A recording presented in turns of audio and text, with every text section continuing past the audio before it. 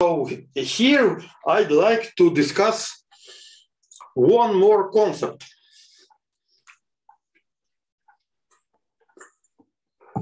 In algebra geometric correspondence that is not often discussed in presentations because it comes from so-called classical mathematics. And we are actually moving just a bit to quantum mathematics or to semi-classical mathematics. And while in classical mathematics, you are mostly interested in functions, in semi-classical mathematics, as you may know from mechanics in particular, functions are associated to so-called flows on the phase space. And this thing, namely unification of the notion of observable, that is a function, and dynamic, that is a vector field. So this unification becomes clear in quantum mechanics. In quantum mechanics, there is no difference. There is a difference in classical mechanics. However, all this physics I'll discuss on the physics hall. Here I just want to say that, believe me, it is important to discuss derivations.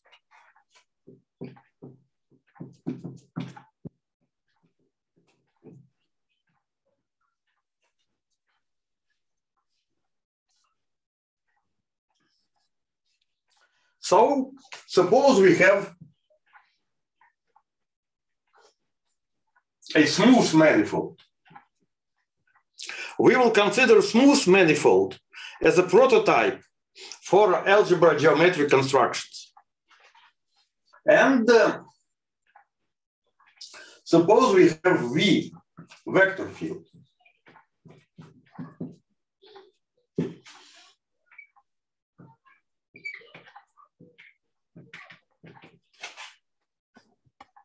So, having a function and having a vector field, we can define a map F going to LV of F. So this is the Lie derivative.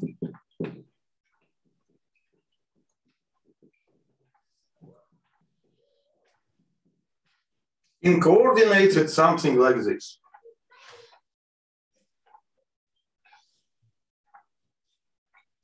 If you look at this definition, you will see that this definition is purely geometrical. You need to imagine smooth manifold X and the vector field. It means that to each point you have a tangent vector, okay? And if manifold has singularities, or if manifold is a scheme like double point, triple point, you may think that this notion of vector field has no generalization. Okay? However, let us consider this geometrical notion algebraically. So what do we have? We have a map from the algebra to itself that I'll call D.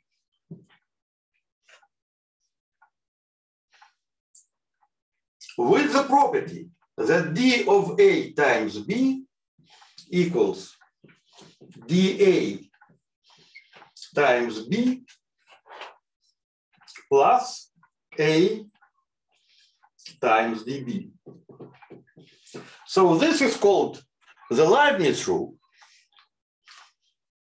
I'd like to remind you that it was called Leibniz rule Not because it was discovered by Leibniz. Actually, Leibniz had the wrong idea. Originally, Leibniz thought that DAB, okay, originally, is dA times dB. So you may think, how could it be that such a great scientist could make such a mistake? But he actually did. It was Newton who told him that the actual formula is like this.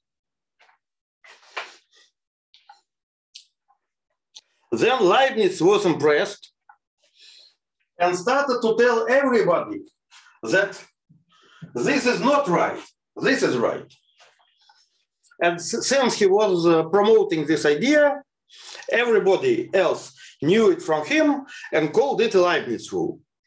From this, we have a lesson.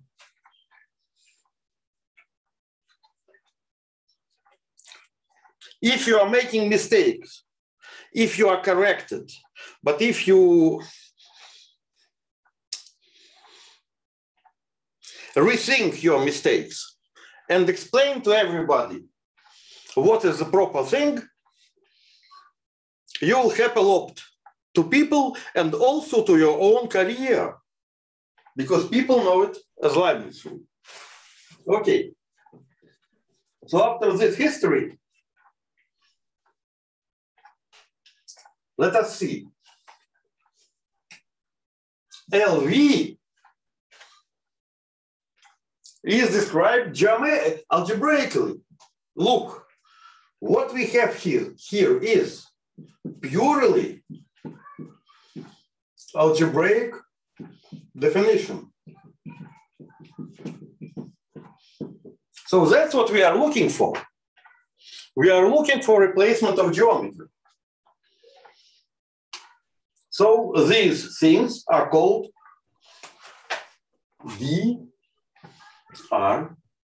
derivations.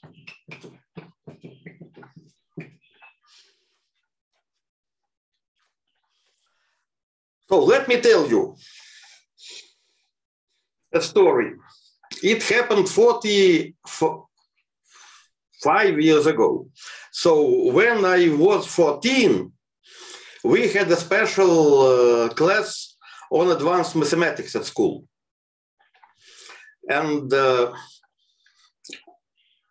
I had a teacher called Igor Gurvich.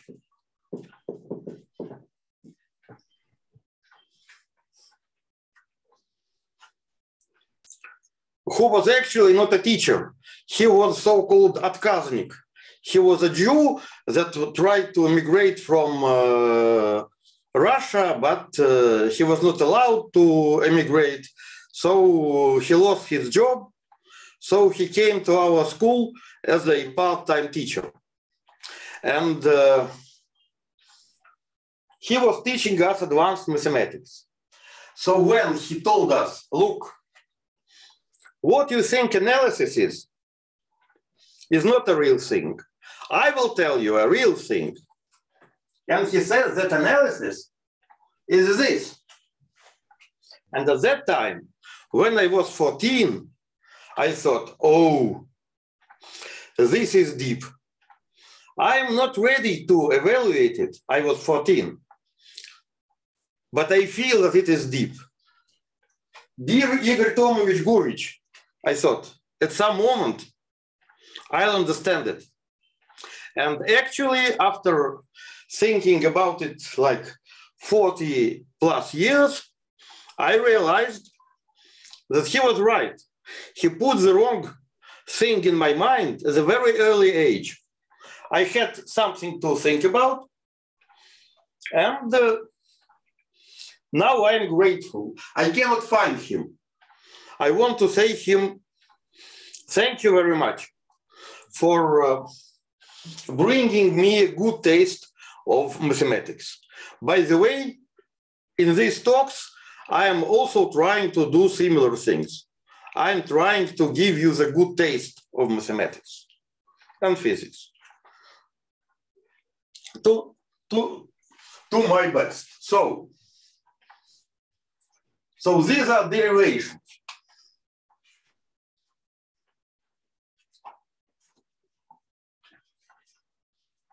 So let us make immediate exercise.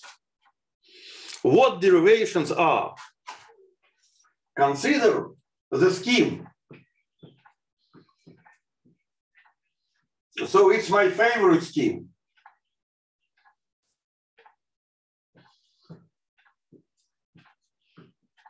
It's a double point.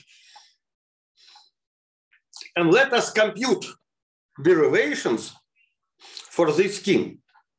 It's an exercise, and making simplest exercise is, of course, a part of my task.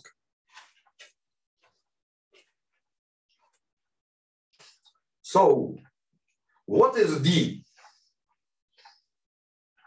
First of all, let us check that D of 1 is always 0. How can I prove it? So, sorry, D, not a double point, but 2 points.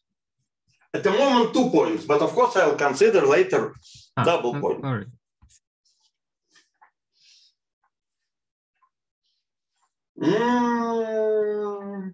Let me tell you, it's a good question. In singularity theory, people consider singularity as the main thing. And when points go away, they consider it as a resolution of the singularity. So they consider the A equals 0 the main thing. They're not afraid to go to singularity, because singularity is a place where I'm telling you some philosophical thing. Singularity is a place where you have new phenomena, where everything is concentrated. All deep things are there at singularity, and not in the resolution. Okay, so let us compute this. Please help me. Let me compute D of 1 times 1. It's, of course, D of 1. Then let us apply the Leibniz rule. It is D of 1 times 1 plus 1 times D of 1. It is what?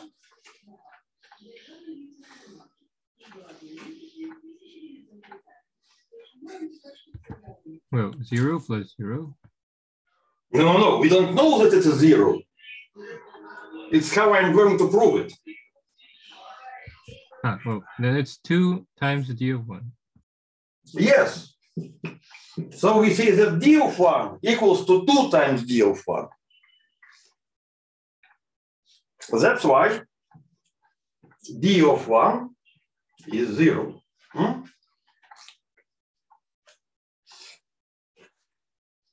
And here I can use any constant. Because when I say a map, of course I mean, sorry, I need to say linear map.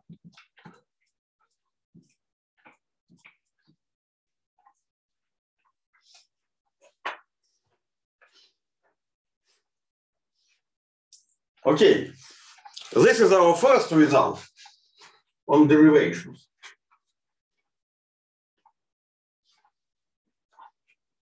Now, in this example, we need to compute D of x. Of course, okay?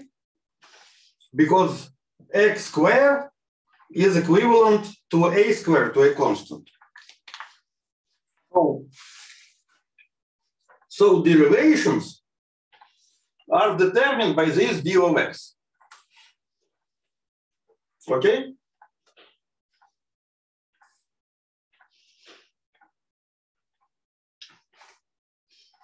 What can we say about D of x? Let us compute D of x squared.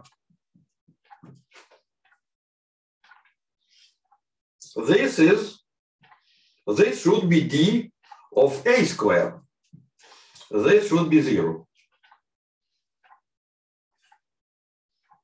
At the same time, this seems to be x times d of x, right?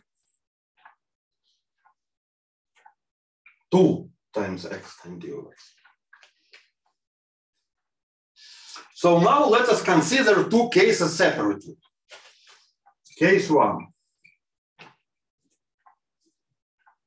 A non-equal to 0.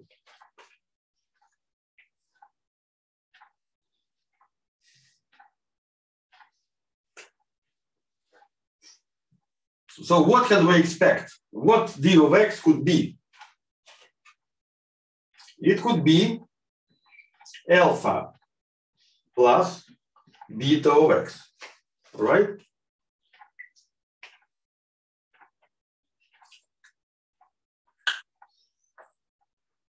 Let us substitute. We don't know this alpha and beta yet. And we will get that 0 should be equal to 2x times alpha plus beta of x.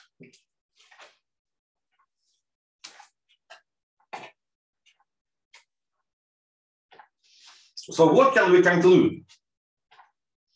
It is 2 alpha x plus 2 beta x squared. Let us analyze. Could it be equal to 0? Equivalent to 0? Let us simplify. So x squared seems to be a squared. And this equals to 0 only if alpha is 0 and beta is 0. And you would say, oh, why should I do this calculation? It was obvious. These things are 2 points. What kind of vector fields can I have on points? Point is a manifold. Point is a smooth manifold.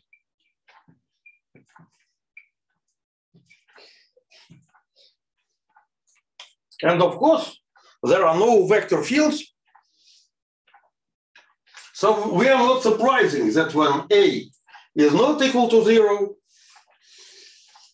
there are no derivations. Now, consider the case when A equals to 0. Then the second term disappears. And the only condition is alpha equals to 0. Great.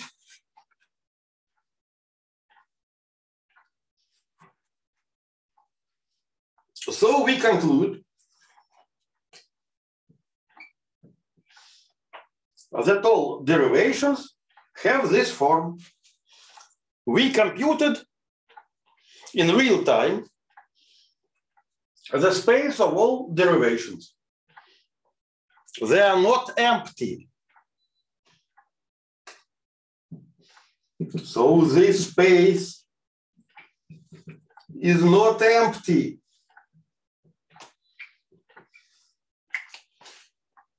So now we get some extra information about, in this case, this double point. It has derivations.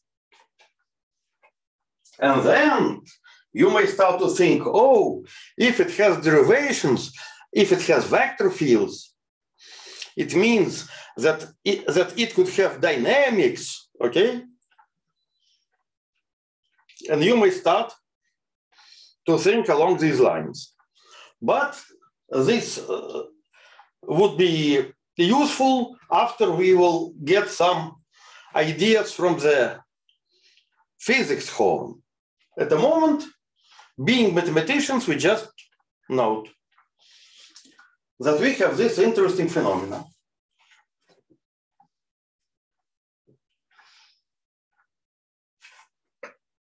Now,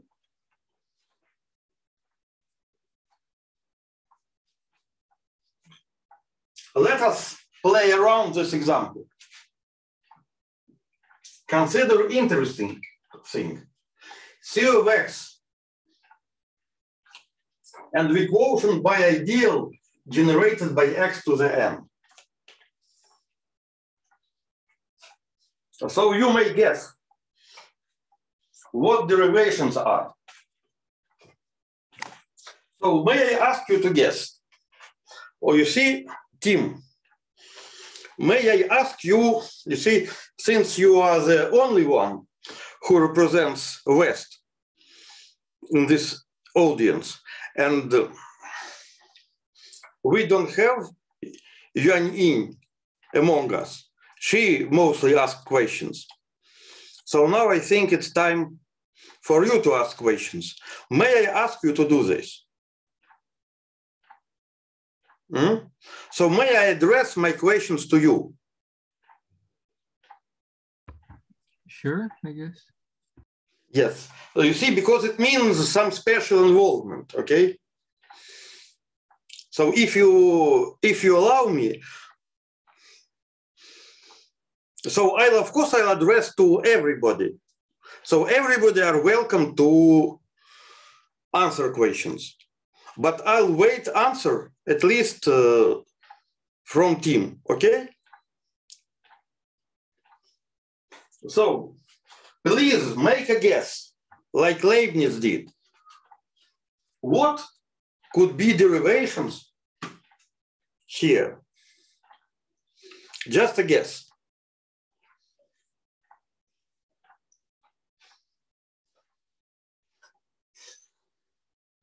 I'm sorry. I'm sorry. I need to tell you some extra hint. If you have derivations, you may check that they enjoy the following property. Geometrically,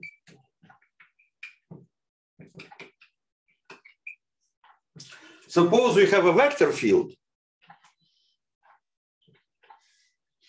you can multiply it by a function. It would be another vector field. It is clear. Now, algebraically,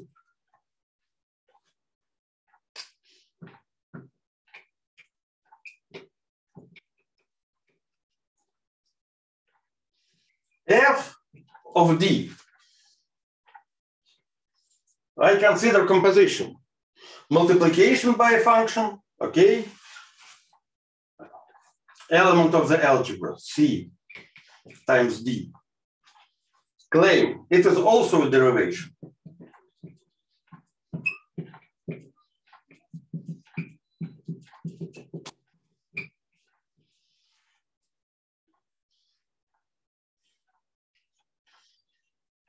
Let us check it.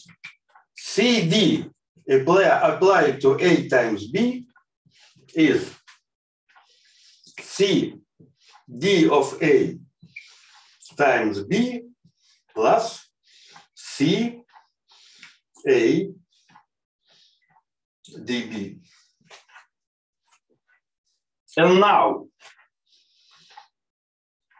here we use commutativity, by the way, that we can interchange C and A. It is CDA times B plus A CDB. You see, from this calculation, we see that derivations form a module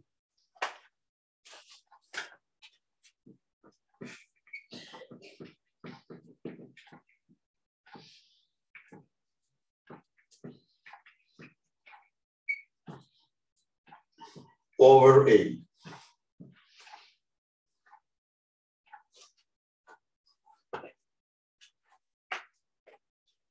You see, it would help us in order to check if we get enough derivations.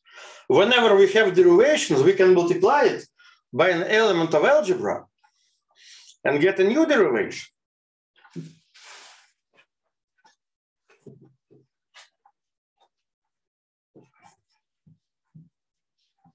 So after this, let me ask, could you guess what are derivations of this scheme?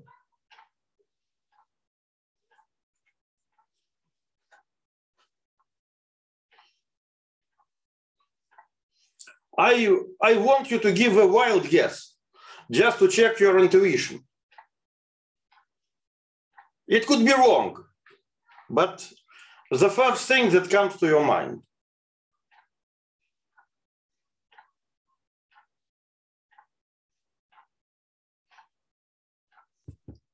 Maybe by analogy with the last case, the last example, we'll have d of x to the n equal to 0, and all the d of x would be what?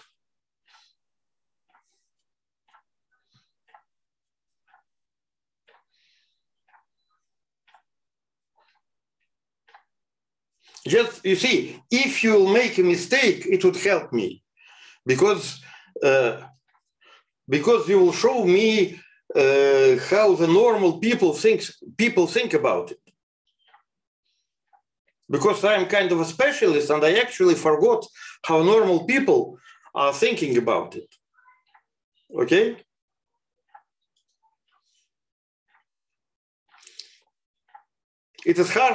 It is a bit hard for me to understand what is easy and what is not easy. I'm sorry.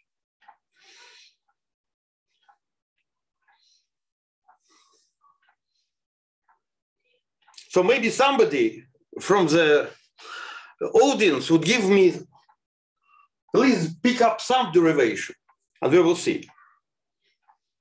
You don't need to bring all of them. Give me at least one of them.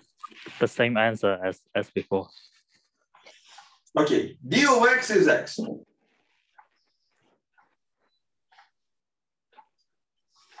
So let us check. Okay, it's important to publish first. So now let us check. D applied to the x to the power p is what? Is of course x to the power p minus 1 p d of x,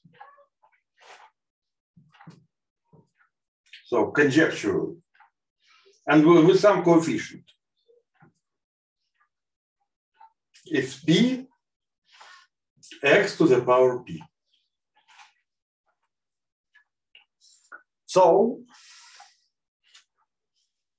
how should we check that it is a derivation? We would like to apply it to the product.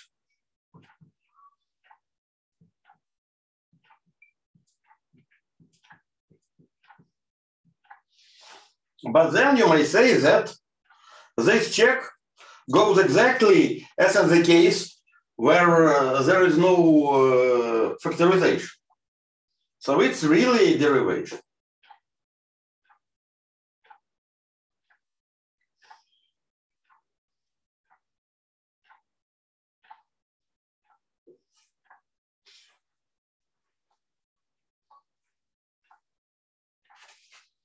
Now, what is important? It's important that derivation should keep the factorization condition. Namely, d of x to the n should be equal to 0.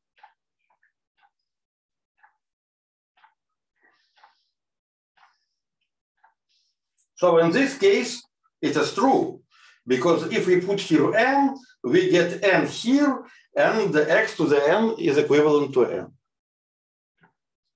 Okay? So, okay. Don't have published first. So we have at least one. Do we have other candidates?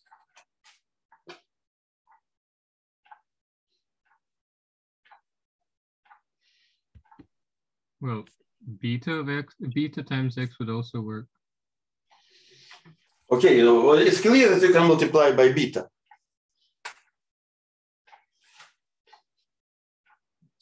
Yes, but it's trivial.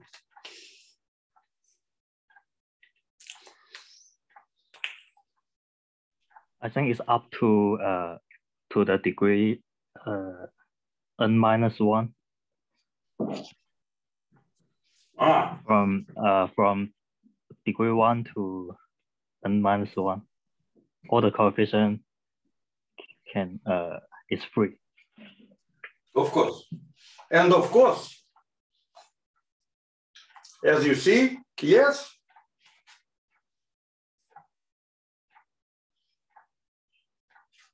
So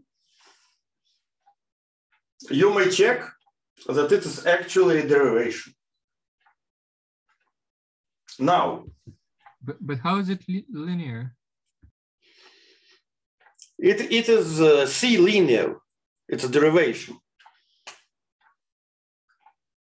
So it is linear. It is application of d on x. When I know d on x, I know d on anything. Because if d of x is this, then d of x squared is 2x d of x. And then I plug this thing here.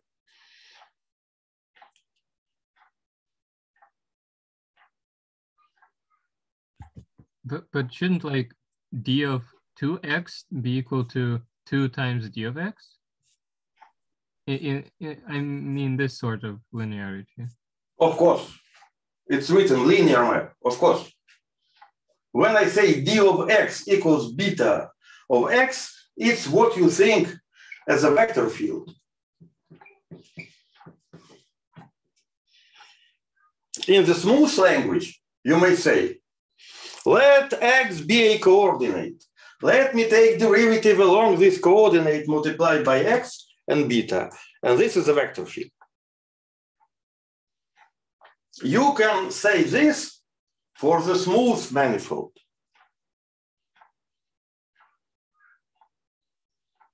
For the case of non-smooth manifold, there is no such thing as a d of x, d over dx. No. D of x equals beta is not a derivation.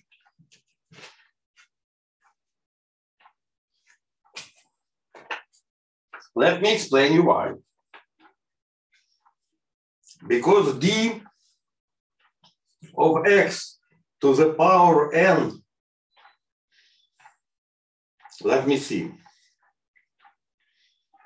of n is 0, because x to the n, it's equivalent to 0, yes? From the Leibniz rule, it is n, x to the n minus 1 times d of x. Just imagine that d of x is beta.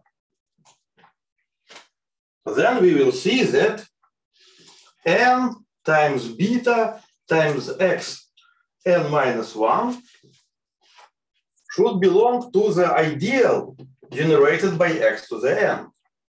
So it should be polynomial that starts with x to the n. N capital is not 0. This does not belong to this ideal. So beta has to be 0.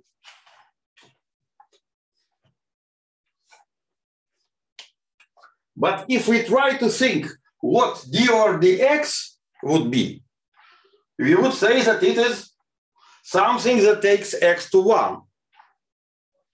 But it is not a derivation.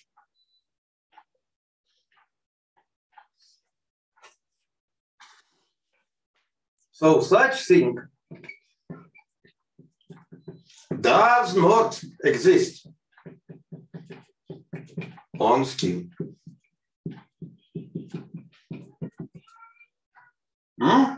Interesting. However, there are a lot of derivations. Scheme does not have a coordinate that we used to have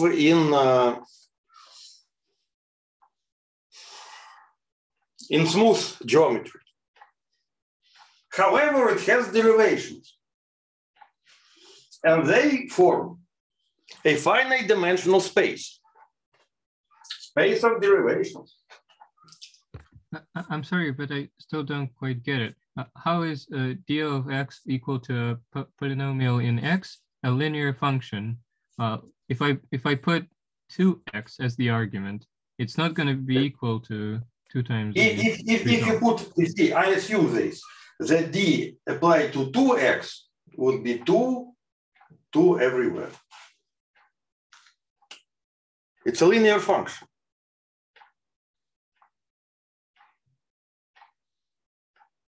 You consider this x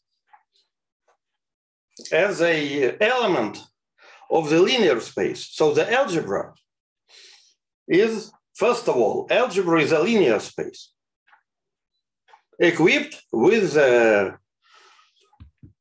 I get it. Associative cumulative multiplication.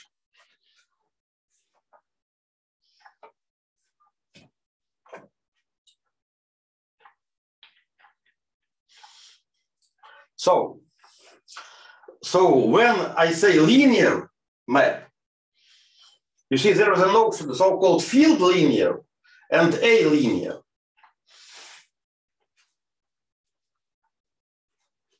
So d of AB does not equal to AD of B. So would this happen? We would call it A linearity. So you can multiply. But we do not demand this. Derivations are different things. They are governed by the Leibniz rule.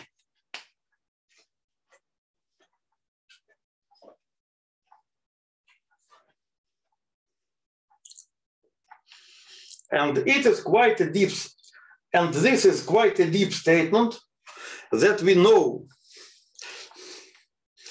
what the vector fields are, while vector fields are not made out of vectors, if you wish.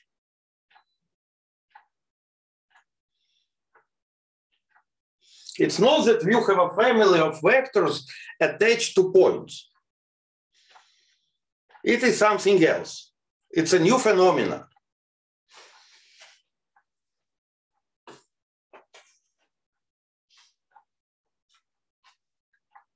That's why we are discussing it.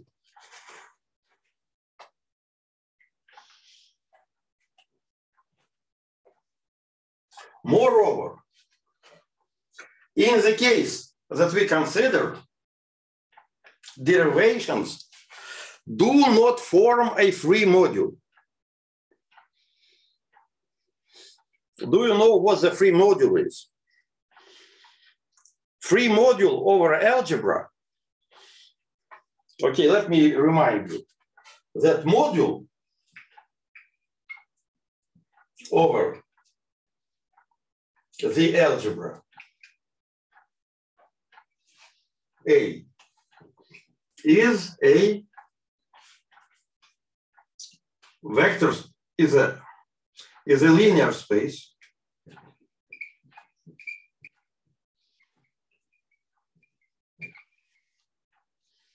So elements from this I will call A, and elements from this I will call M.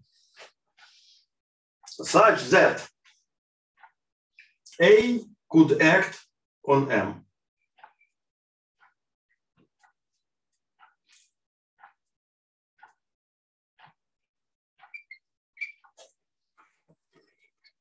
And this action is denoted, so pair A and M goes to what people used to call A at M.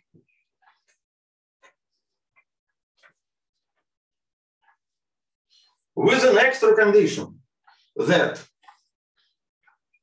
A1, A2 applied to M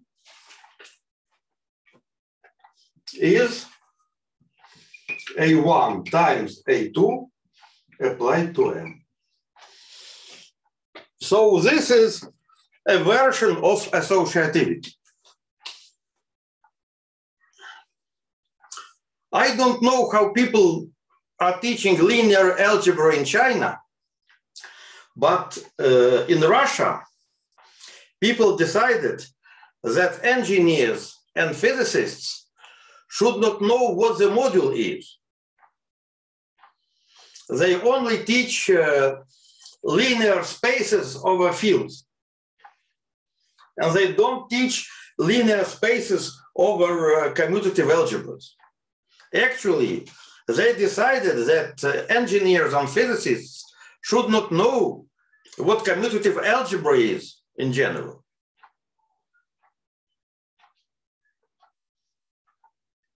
And it is a gap in Russian education. So may I ask, Sam, may I ask you? Hello? Sam. Yes. Sam, do you teach as the first course what the module is over commutative algebra in China? No. And so we try to teach this as a representation theory. Yes, but I mean at the very beginning. Okay. Yes. So, but after abstract algebra. So my position is that it is better to teach it at the very beginning. Right. Because later on, it's a fundamental notion. By the way, do you know why module is called module? Oh. No, not really. Yes. So the definition, the name module, very strange. Where do you see module here? It was introduced by Dedekind, and he was kind in a rush. And actually, what he studied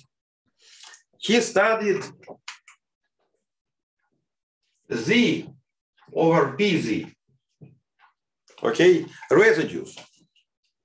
It was a ring. And in this ring, I mean numbers modulo IP, people understand that you can compare and identify things that differ by some number of p's, okay? And then he looked for an analog of the vector space. So he looked for an object such that this could act on it. It was Dedekind. And he had no idea how to call it. And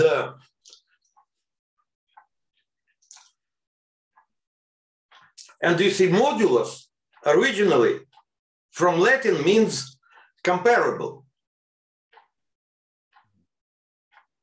So he kept in mind that here n is comparable with m plus p. So he knew this being comparable in numbers, but he was looking for something being comparable in some abstract things that he was inventing. So he came to this notion of modulus. Mean comparable means that if you multiply by a relation, you will still get a relation. So it's a very bad name. But after the Dedekind, nobody renamed it. So please excuse this great mathematician for not giving a good name. So all students, when they come to modulus, ask why this object is called modulus.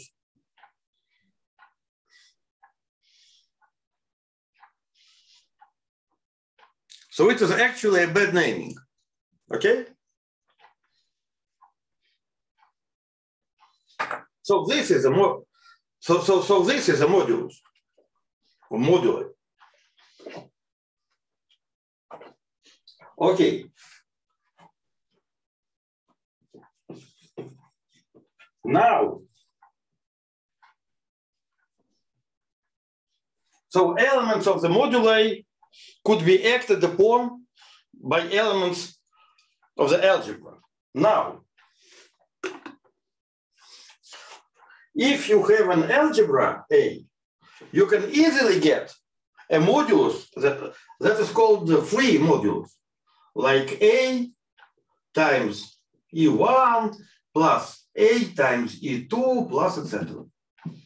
A times EK. It is something that we have in vector spaces. Okay? This thing is called free moduli.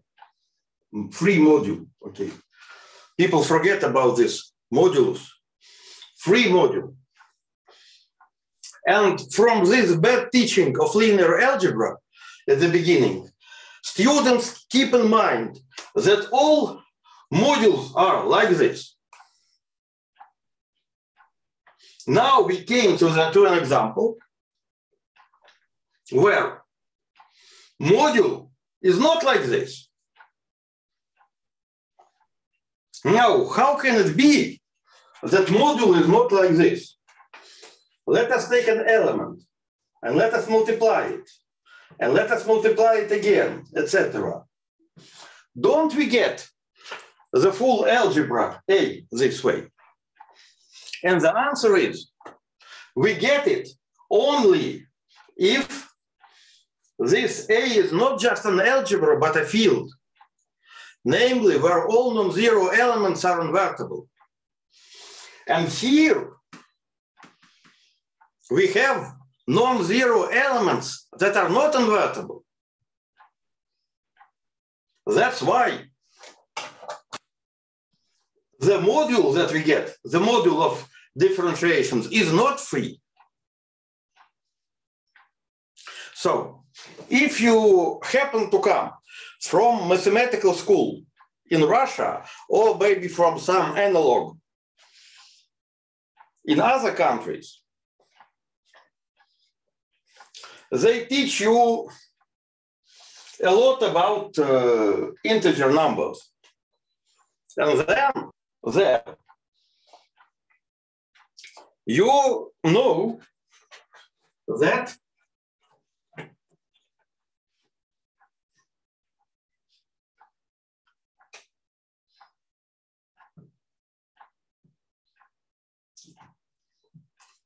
that Z over Z2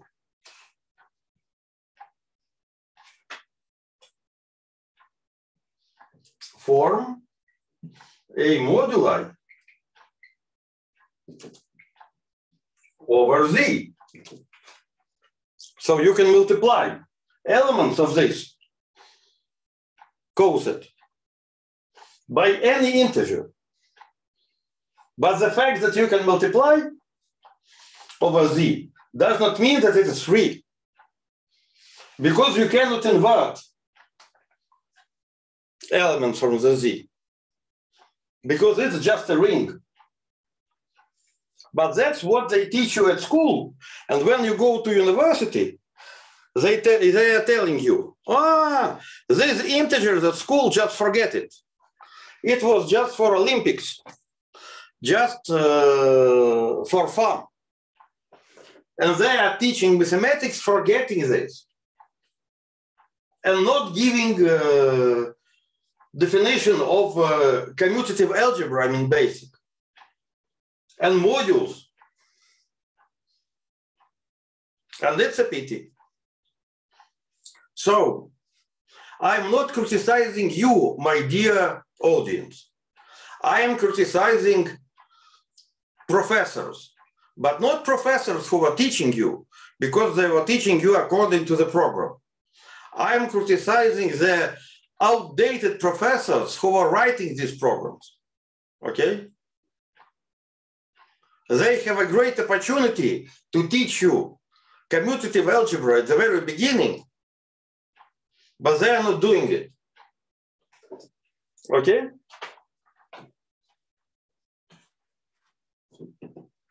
So mostly I am criticizing deans of mathematical departments, okay? You can tell it to your dean and he could come and discuss with me how to teach as a first year, how to teach linear algebra. Okay, I'm a bit angry on them. So you are victims. If you have problems here, it's because you are victims of wrong educational system, okay? So we discussed a bit about modules. We constructed these derivations. And now it's time to make a break. So now we have a 5 minutes break. But before break, let me ask immediate questions.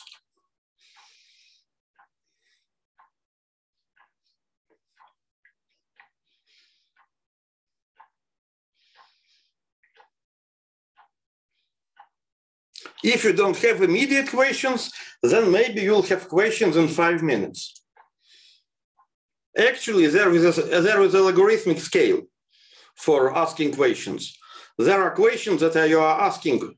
One group of questions you are asking in 1 minute, another group of questions in 5 or 10 minutes, another in 2 hours, another in 1 day, in 1 year, in 10 years. But if you have a question in 10 years, I cannot guarantee that I would be able to respond it due to life limitations, okay? So 5 minutes break.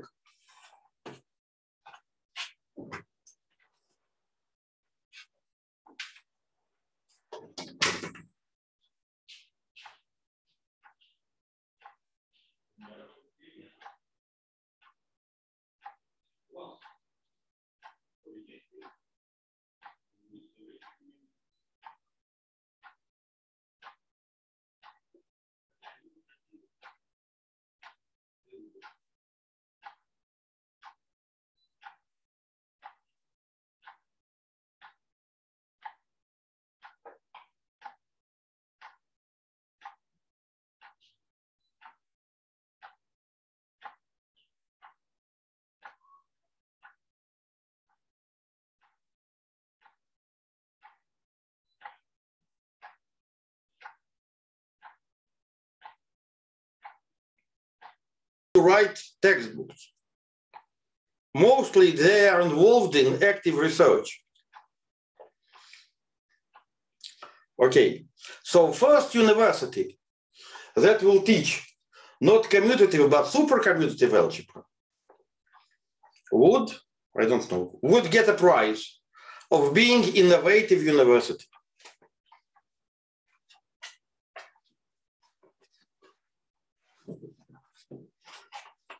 So let us see what could be the generalization of the notion of derivative.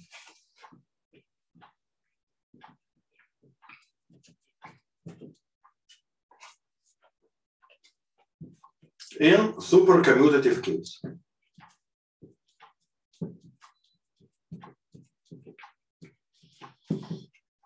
Let me remind you that in supercommutative case, an algebra A is Z2 graded. That means that A equals to A even plus A odd, and this plus is as linear spaces.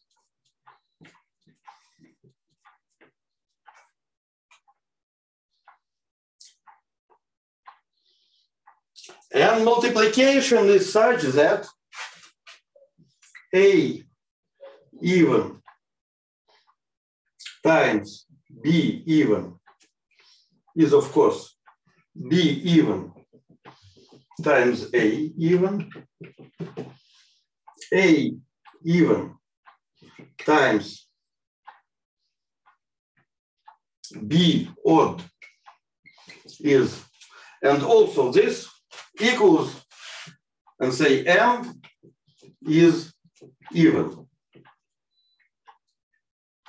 A even times B odd is B odd A even, and this is odd. And A odd times B odd equals minus B odd A odd, and this element is even.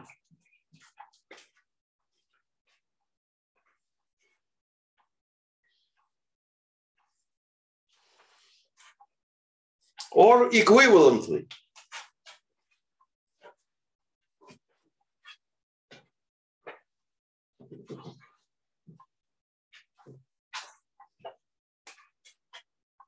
A times B equals minus 1 to the parity A times parity B multiplying by B times A.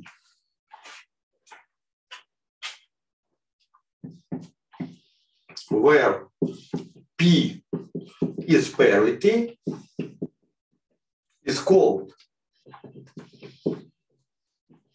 and parity of A even is 0, parity of A odd is 1, and also parity of A times B equals parity of A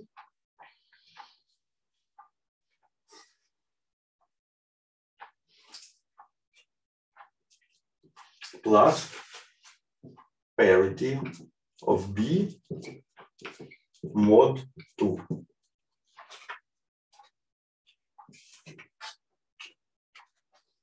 So I gave you two equivalent definitions. You may use the one that you like, okay?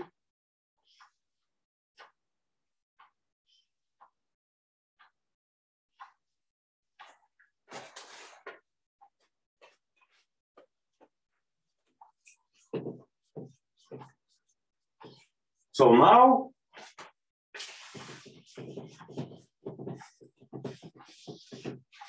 I'll define derivations.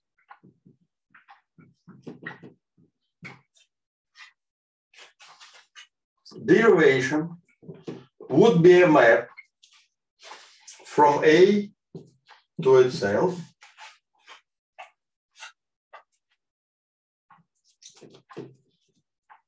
linear, okay?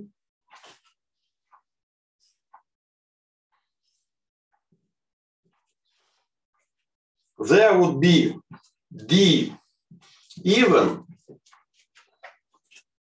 that map A even to A even and A odd to A odd, and also D odd that may map A even to A odd to A even.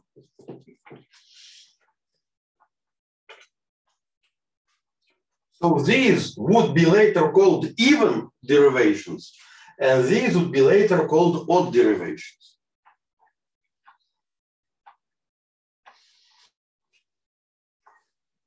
Derivations have parity. So parity of derivation even is 0, parity of derivation odd is 1.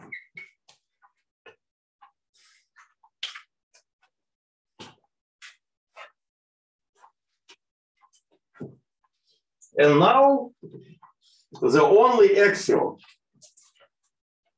is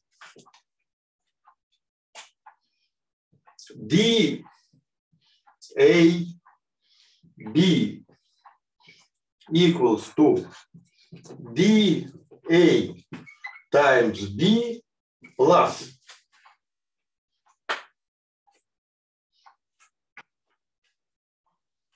minus 1 to what? Parity of D, parity of A,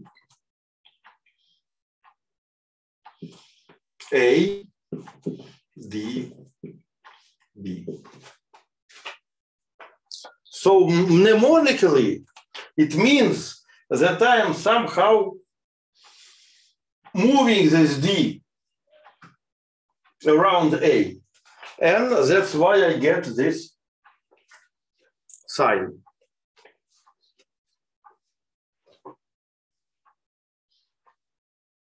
Okay?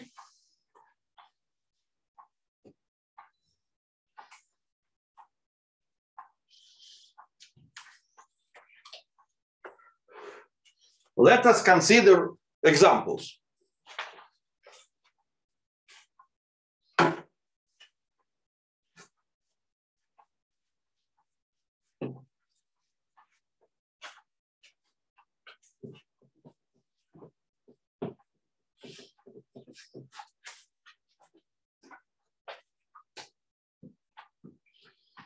Consider the following algebra that sometimes people call algebra of skew polynomials.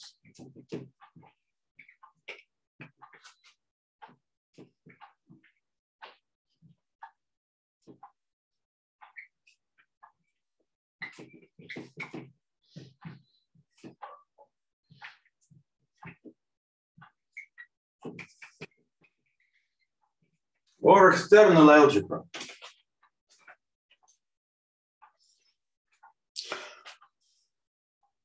These two names come because of different intuition that people have. Actually, it means that it consists of, it's spanned by monomials on theta. That is antisymmetric if we interchange them. With this example,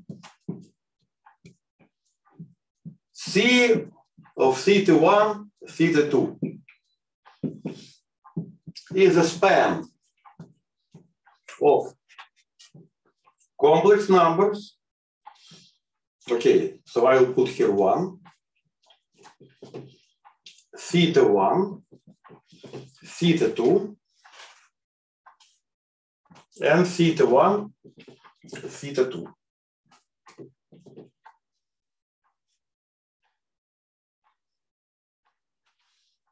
And I assume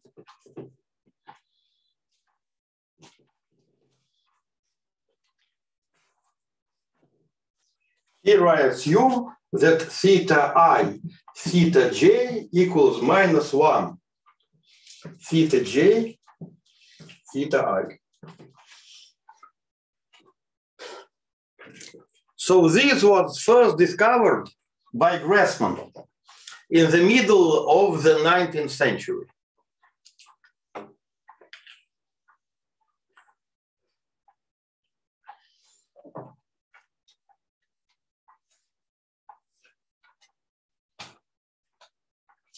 Let me remind you from this, you automatically get that theta I squares to 0.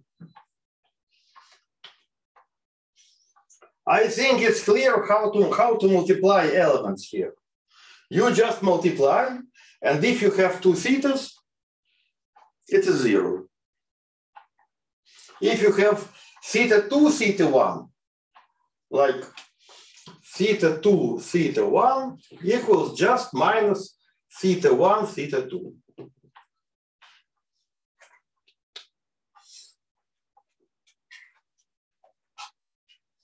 So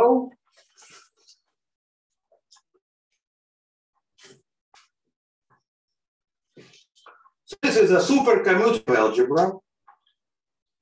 Let me ask you, what is the A even of this algebra? It is span of what? Who will answer?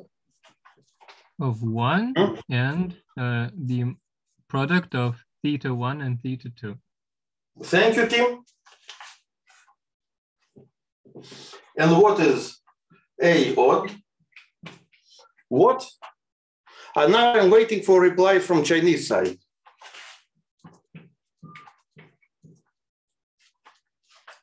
Theta 1 and theta 2. Very good. Great. Now it's time to find derivations. So, Donghang, sorry. You are great in finding derivations. Could you tell me what are the derivations here? Could you tell me what are the even derivations?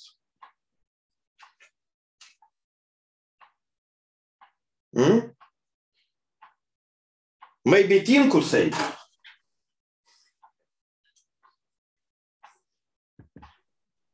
Well, let I us guess find it should be a linear combination of thetas. Okay, so first of all, D even on 1 should be what? No, 0 by the previous arguments. Great. Then D even on theta 1, what would it be?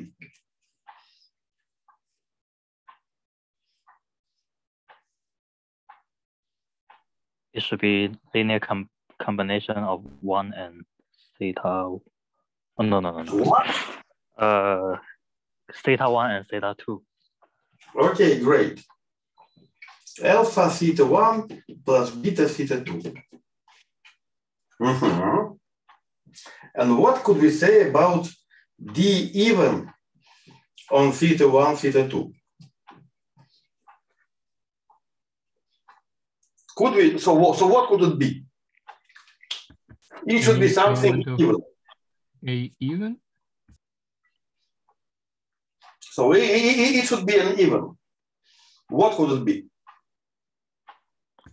Any element of A even? No, you see, when we describe derivations, we describe them on the basic elements. So what would be D even of theta 1, theta 2? From this formula. Alpha theta 1, theta 2. So the beta term is 0 and we cannot do it yet. because we have not described the d even on theta 2. Yeah. We just prescribe it. So d even on theta 2, let me call it alpha, beta, gamma, theta 1 plus delta, theta 2. Now, what is d even on theta 1, theta 2? So who would start? It's alpha, theta 1, theta 2 minus Theta 2. Delta. And then plus. Plus, Because yes. Yeah. Gamma theta 1 plus delta theta 2. So what is it? Alpha plus delta theta 1, theta 2. Yes, so it's, and here we have 0, and here what do we, and what do we have here?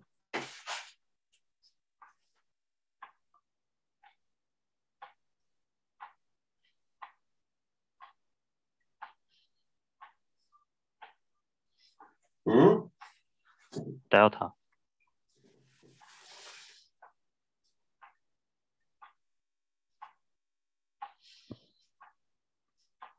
Plus delta theta 1, theta 2.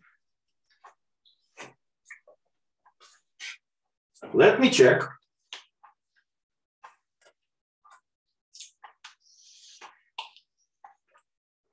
With the sign plus, yes?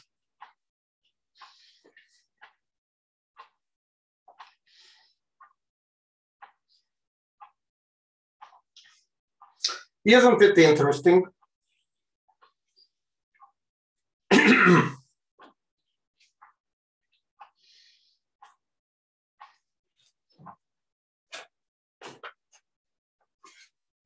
So this is alpha plus delta, theta 1, theta 2.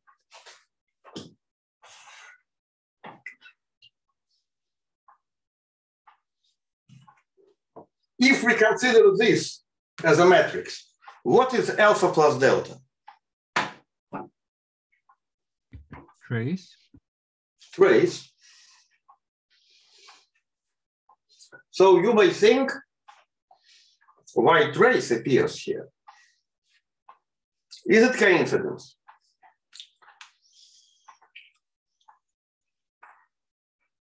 You see, you may think about it and consider other examples. But at the moment, if we multiply those things, if we multiply those two lines, we get the determinant of this matrix times theta 1, theta 2. And the trace is connected with the derivative of the determinant.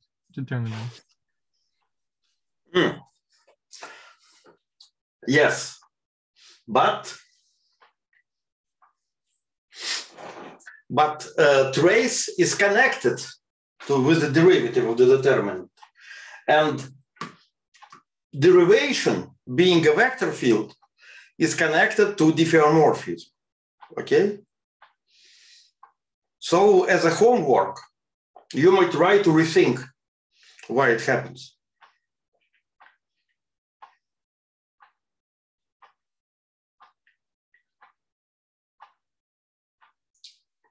So I assume that you know that that if you have not derivation, but a linear map, then, okay, let me give you a hint. Anyway, it's in the program.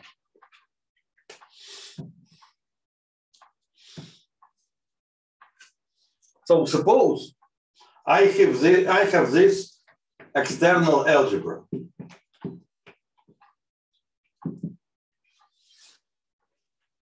And now I'll have not derivation, but the full linear map L.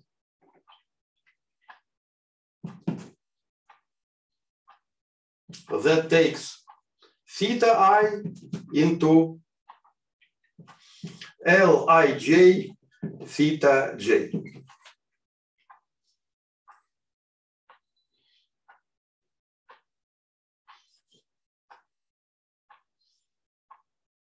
Then I can induce the action on the full algebra according to the rule, not Leibniz, but old Leibniz.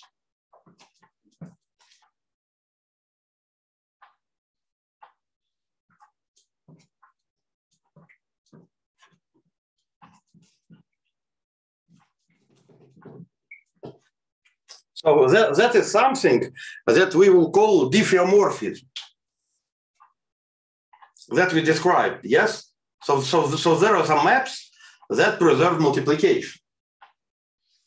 You see? So it is not about, it's not the Leibniz rule. It's the full diffeomorphism. Now, consider L applied to theta 1, theta d. It would be some number.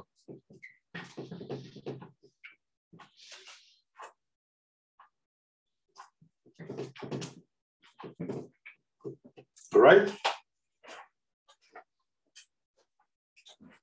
And this number is called determinant.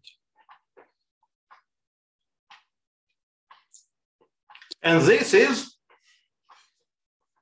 the mathematical definition of what determinant is.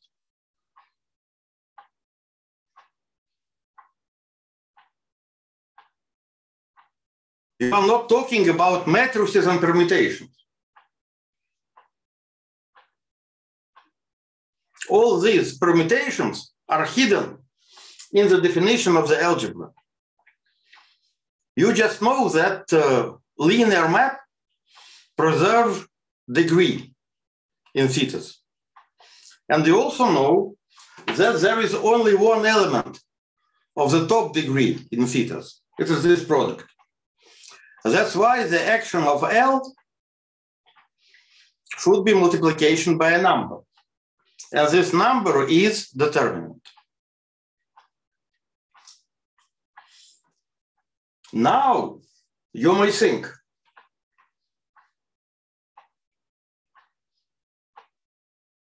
how diffeomorphisms are connected with vector fields.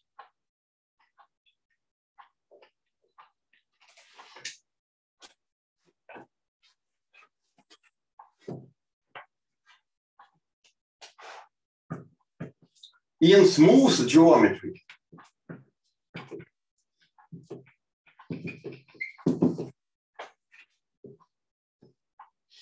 we say that vector field could be exponentiated to diffeomorphism. So how do we do it in smooth geometry? So we calculate integral curves.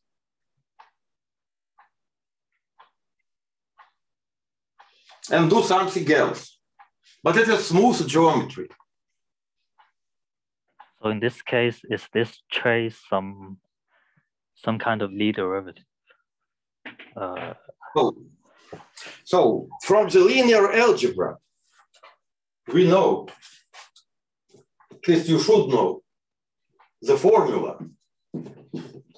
So it doesn't matter how they were teaching you. Determinants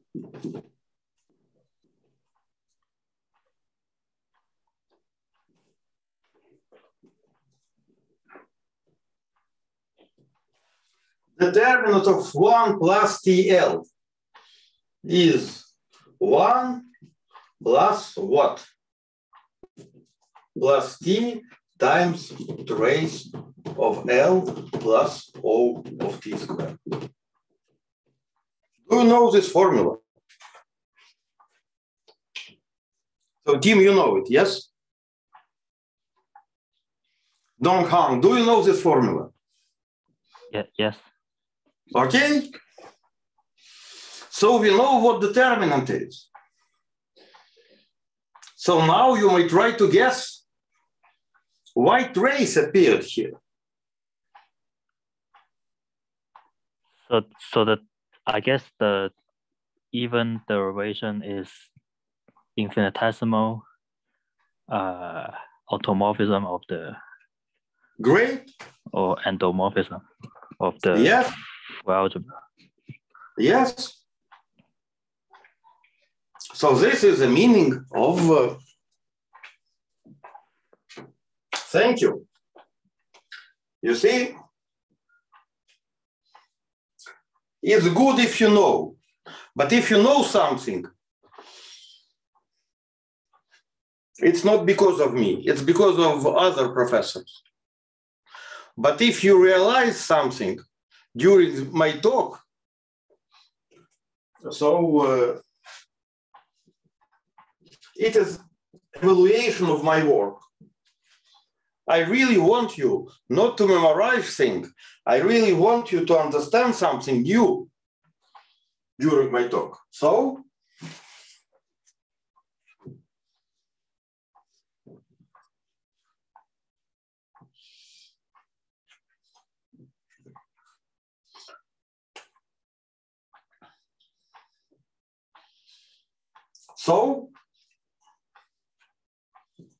e to the d of d even seems to be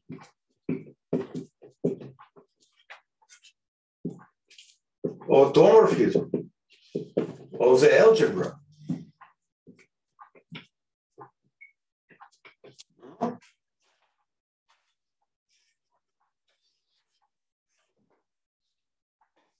Especially when superalgebra is finite dimensional. Okay?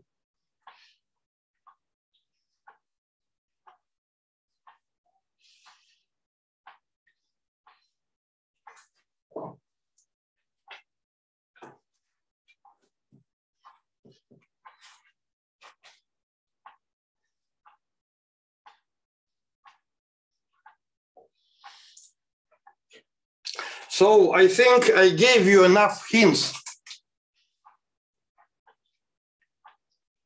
to understand why do we have a trace here. Okay?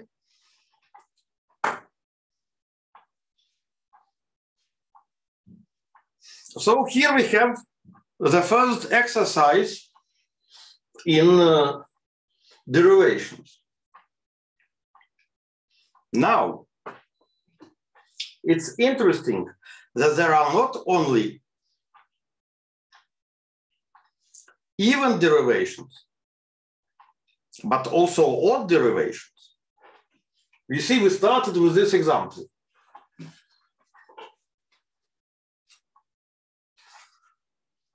Now, what can we say about odd?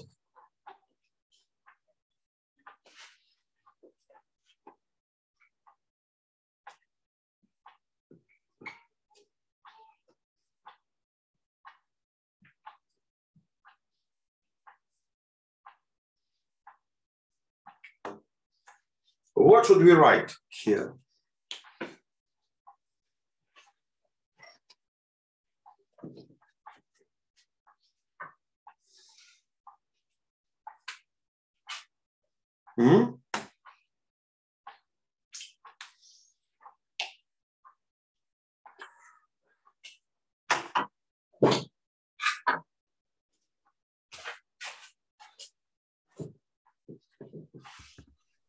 probably both of them should be some elements of A even. Yes. But so it's like alpha. Now we have very definite algebra. 1, theta 1, theta 2. So what we can write here? Alpha plus beta times theta 1, theta 2. Great. What we can write here? Similarly, yes? Yeah.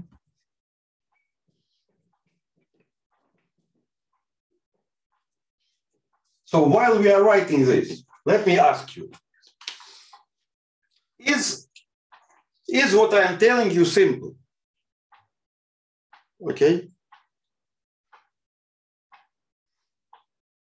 Is it simple? Is it doable? Yes.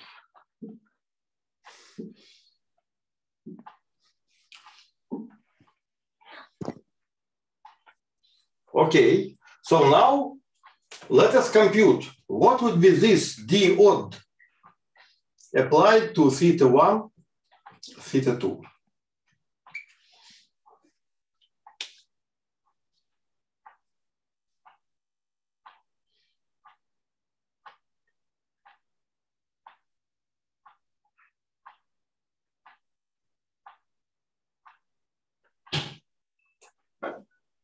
Alpha plus beta theta 1, theta 2 times theta 2 plus theta 1 times gamma plus delta theta 1, theta 2. All right? Why plus? Shouldn't it be minus? So you are right.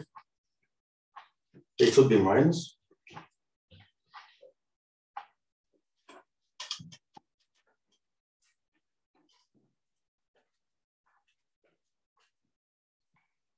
So it's alpha theta 2 minus gamma theta 1.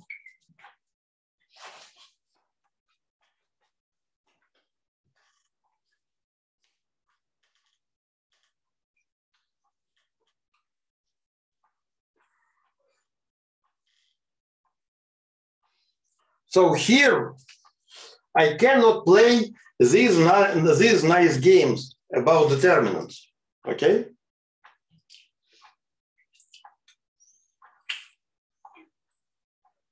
However, here I can,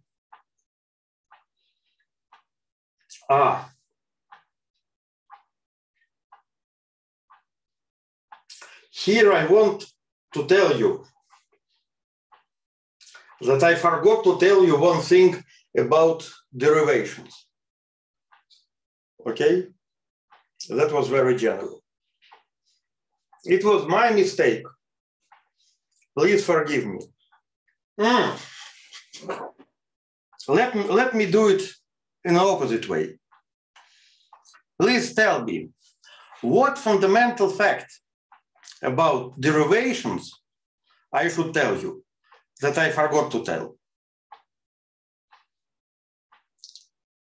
So I told you that derivations form a module over an algebra, it's okay.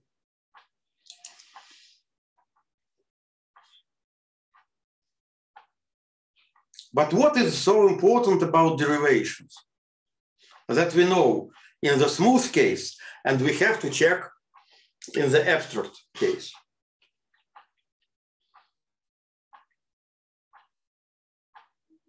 And I forgot to tell you about it. Maybe that the commutator of two derivations is also a derivation. Great. Great. Yes. So I forgot to tell you this fundamental fact, that when you have a derivation of the algebra, two derivations,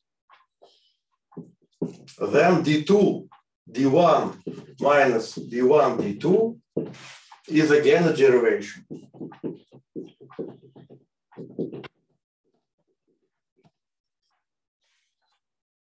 Who was the first man who realized it? What was his name? At least what was his family name?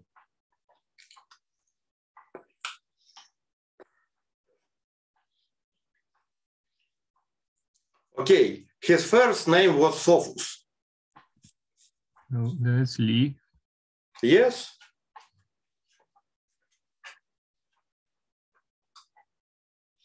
It is how Sophus Lee came to the notion of Lie algebra. He was studying vector fields.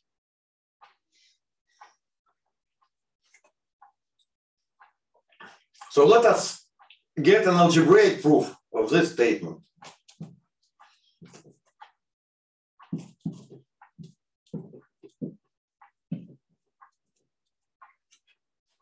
Let us compute this.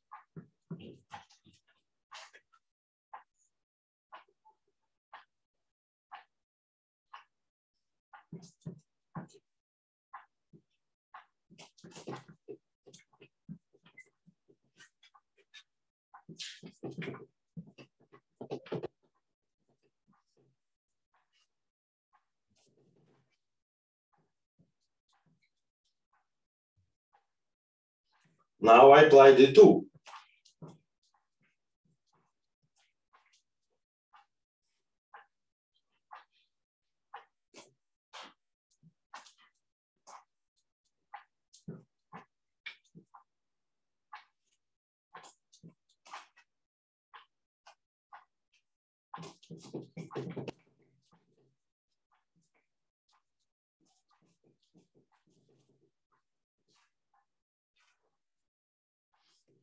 So it is kind of lengthy calculation.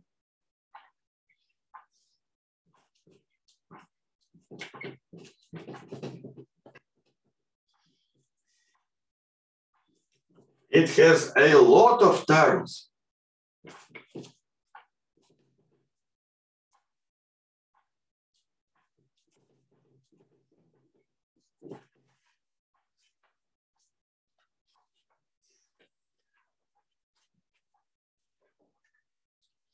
And what do we see here?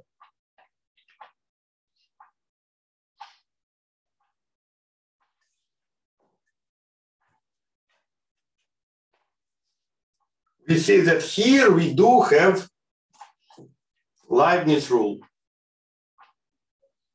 But here are terms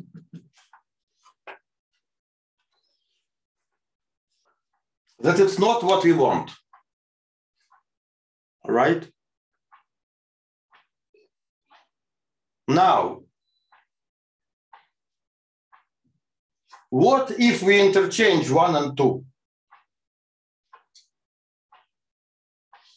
and take it with minus sign? Do you see that these terms cancel?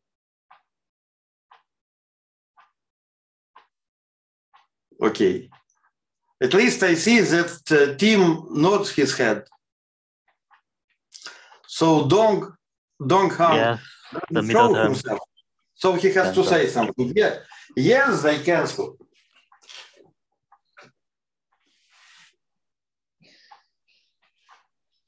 So it is a purely algebraic fact. Okay?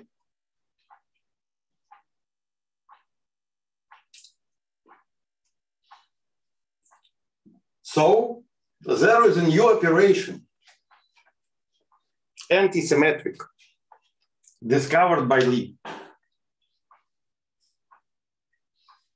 By the way, have you heard about Jacobi identities? Yes. So once again, Tim, who is not afraid to show up, nods, and Don Hank has to say that he heard about Jacobi identities. Of course. Of course. So can we prove it from this?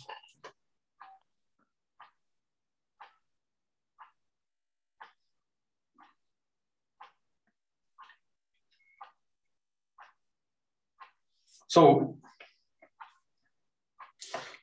how to get that this operation satisfies Jacobi identity?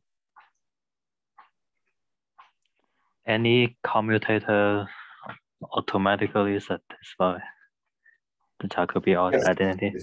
Yes, but so any, you are right, any anti-commutator of operators due to associativity satisfy Jacobi identity. Yes. Yes. So it means several things. First, that even differentiations form a Lie algebra. But now we have odd things.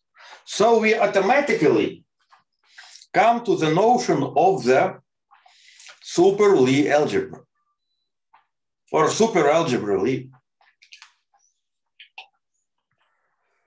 So when I'm explaining it like this, you may think, how could it be that super algebras, super Lie algebras were discovered only in the 60s? While it is so obvious. What? Who discovered this? I think it was Berezin, but because Berezin started to think, Berezin started to follow Grassmann.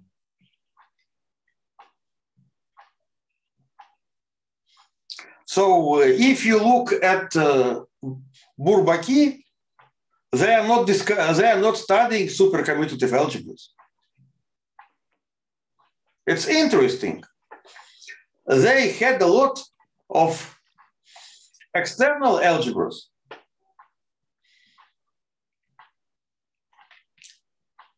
in their constructions. I mean the French homological algebra. But somehow they missed it. I don't know. So they actually, Bourbaki group, actually missed superalgebra. So it was Berezin who followed Grassmann, who was a Frenchman, by the way.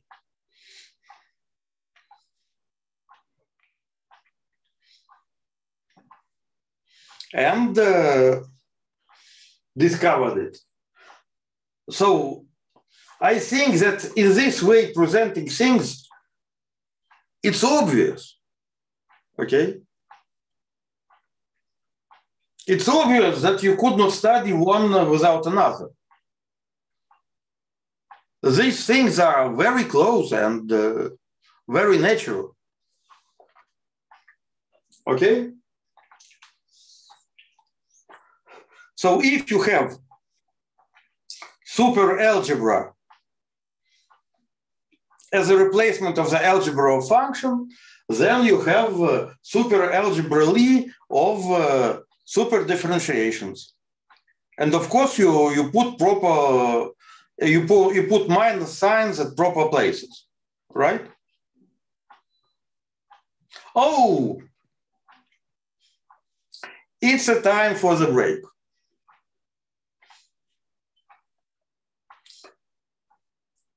So I hope that I'm not going too fast. Maybe I'm going too slow, but I'm trying to keep the audience. So what I actually don't like, I actually see two active participants, like Tim, who represents West, and Dong Han, who represents East, while other people are passive. I don't see them, I don't hear them. Maybe they are robots, but if they are robots, they are outdated robots. Now, in order to imitate your presence, you need to have a robot with artificial intelligence that says something sporadically, asks questions, you know. It's a technology. Okay.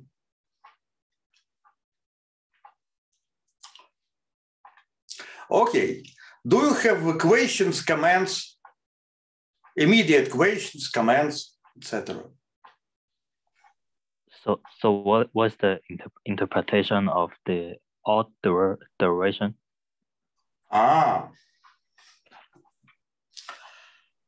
We will come to this. It's a good question. We will come to this in 5 minutes. And actually, I would like to tell you that there are questions. What is the proper interpretation? Okay? So I consider this issue as being semi-open. And I'll explain it as later, okay? Okay.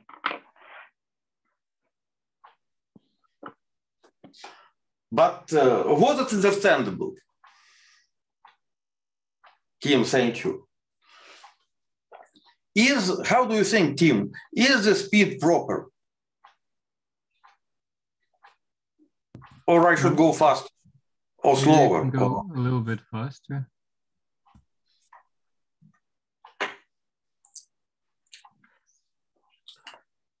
But so please excuse me. I'm going this slow. I'm trying to keep the audience. But I hear your comment. I hear your comment.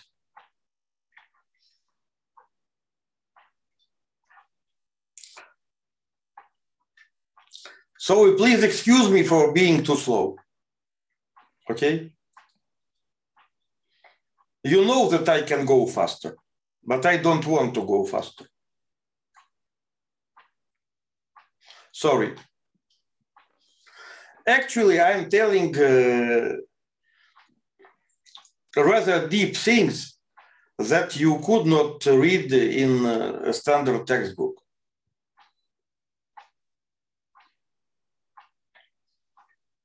So that's why I want, so I am keeping the speed so you could have time, not just to multiply two monomials, but to think what actually is going on. Okay?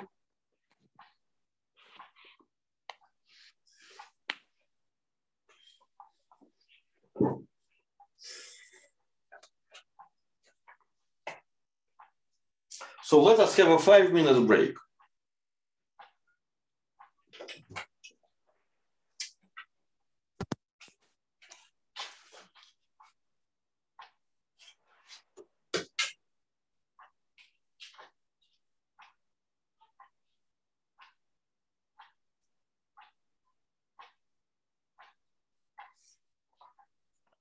So several interesting issues.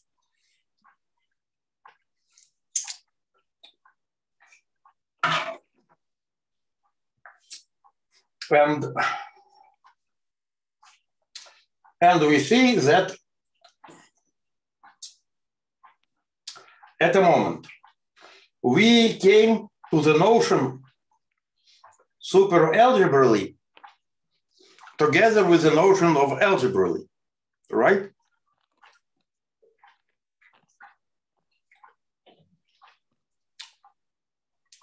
And of course,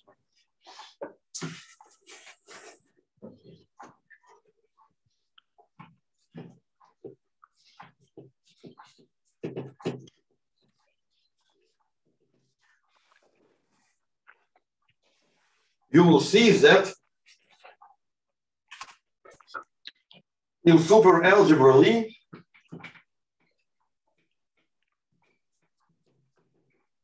you have supercommutator.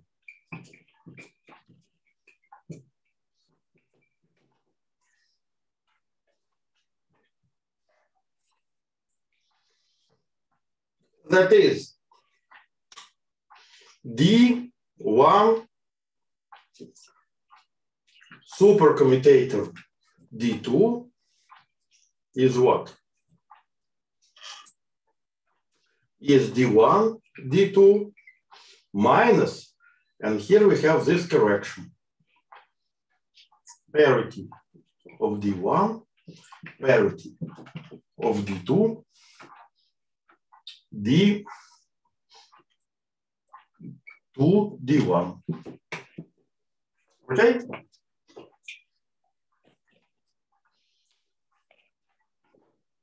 Well,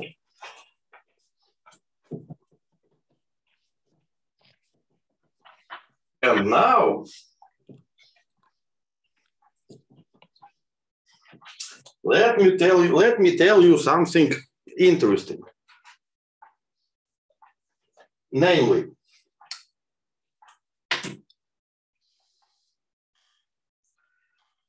here we have, interestingly,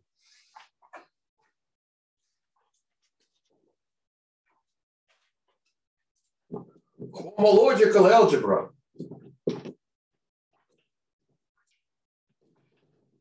as a particular case of superalgebra.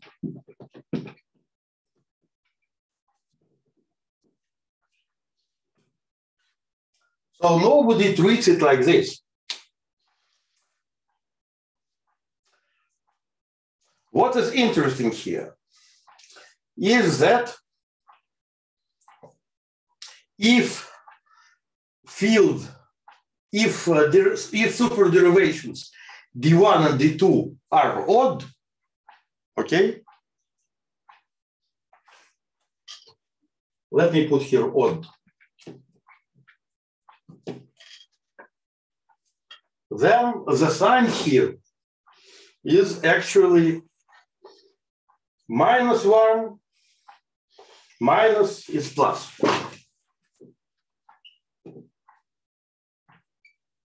And therefore, this is called anti-commutator. And therefore, it is interesting to consider a single derivation that is odd. Single odd derivation.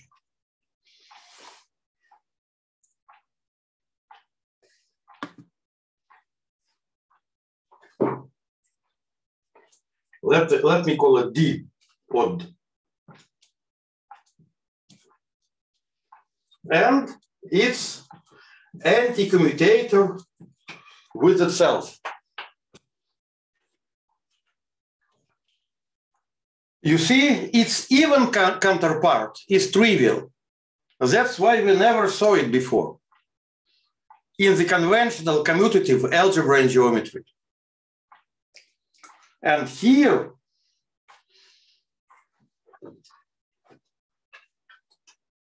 we have an interesting thing. This equals some D tilde even. Okay?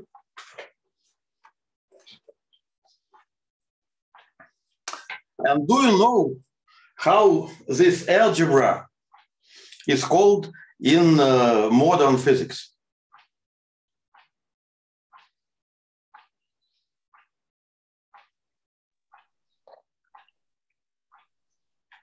It is known as supersymmetry.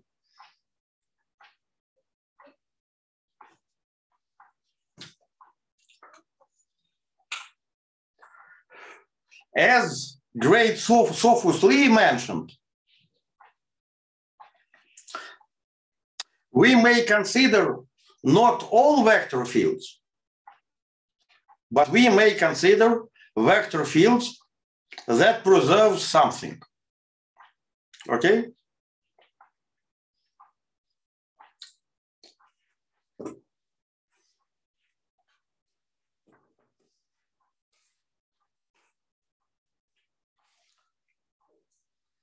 So now I'm coming back to Sophus-Lee theorem.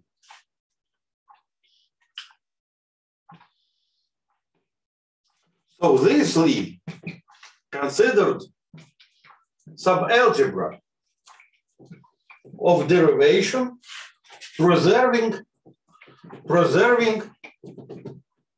something. Okay?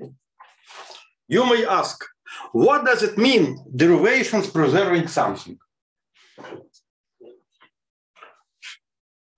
You may consider D that preserves A naught.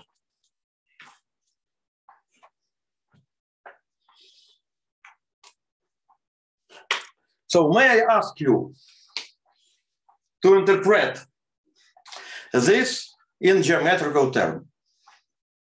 What does it mean that D applied to A naught is 0 if A naught is a function? So on algebraic side, it's clear. Vector field preserves function. But functions correspond to geometrical objects.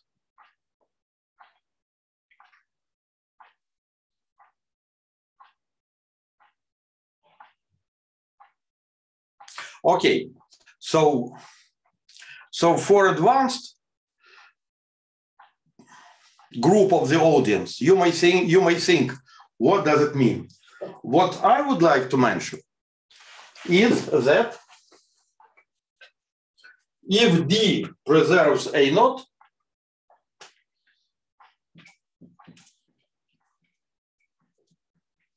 then the commutator also preserves A naught.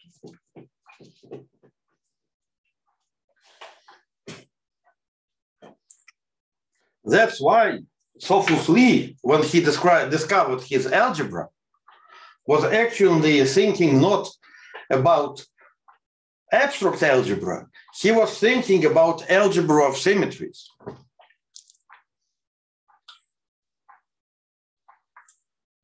Okay?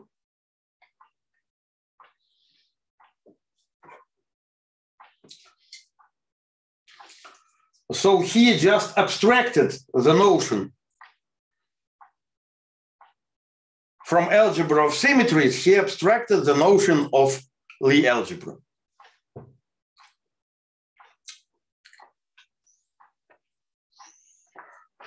And of course, he applied it to theoretical mechanics, but we will come to this on the physics hall.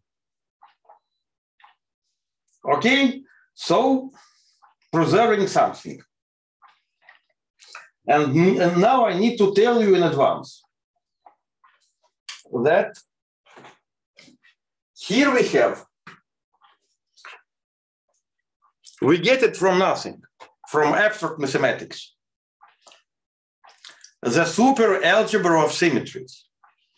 And this superalgebra of symmetries is realized in models of theoretical physics, in the concept of supersymmetry. This was understood by Russian physicists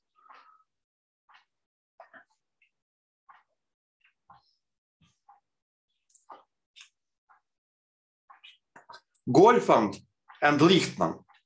So actually, the person who discovered supersymmetry was Golfand.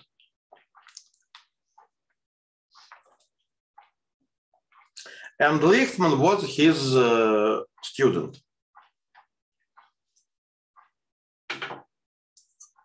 Okay.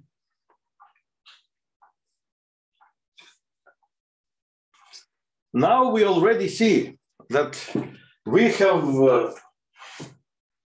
an interesting algebra, interesting super algebra. And now let me consider a particular case of this. Imagine that this d tilde equals to 0, suppose.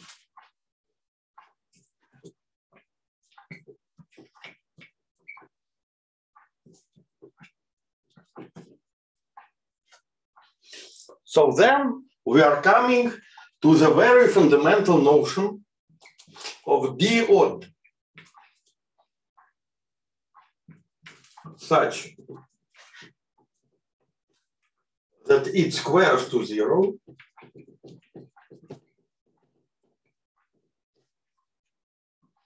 is called a homological vector field.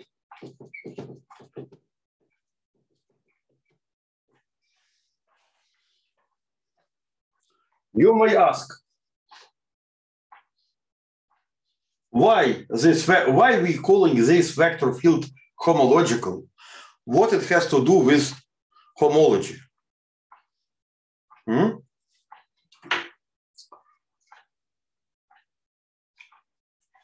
the answer is that people found interesting examples of this d odd that squares to 0 in different fields in mathematics. And they called not this, but particular cases homological algebra. So I'm telling you something deep. Namely, I'm telling you that homological algebra, that is the greatest discovery of French mathematical school in the middle of the last century, from this point of view, should be considered as a particular case. Okay? So now let us see what people call homological algebra. Okay?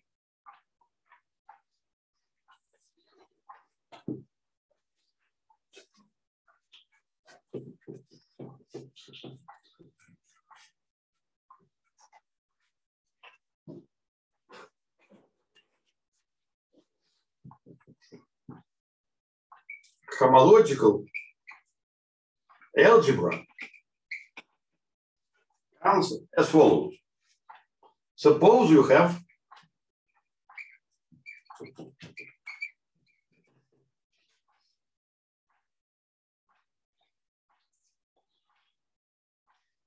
d odd that is linear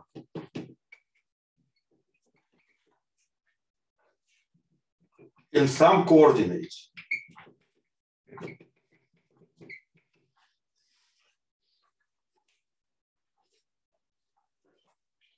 When I say, so before, there were no coordinates involved, okay? The only structure was Z2 grading.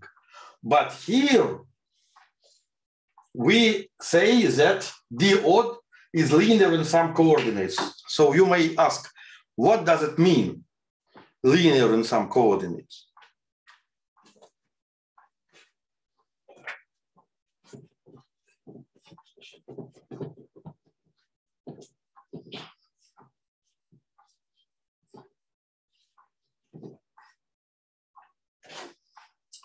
It actually means that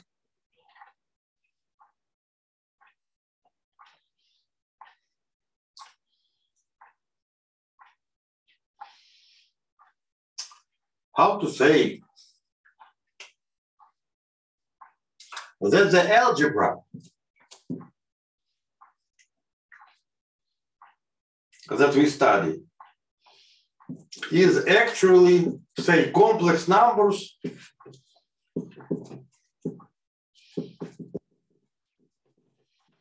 and here are some x's that I will call even coordinates.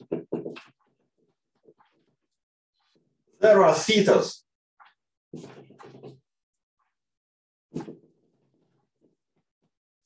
that I call odd coordinates.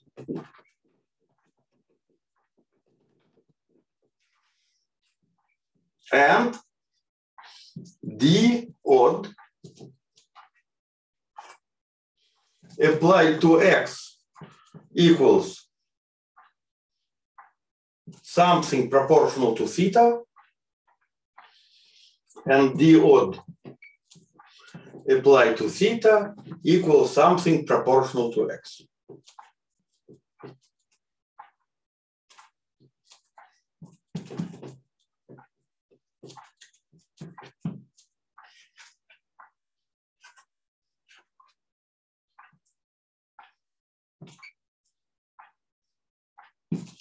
d I alpha theta alpha, d alpha I xi.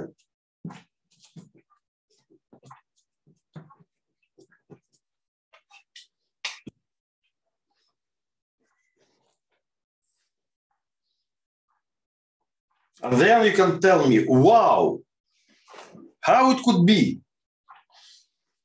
The total structure was very nonlinear. There was no notion of coordinates. Moreover, we already studied example where there was no coordinates at all. And I am coming back to a system with coordinates. But only if you make such specialization, you will get the notion of homological algebra. Because then you may introduce, in this case, you may introduce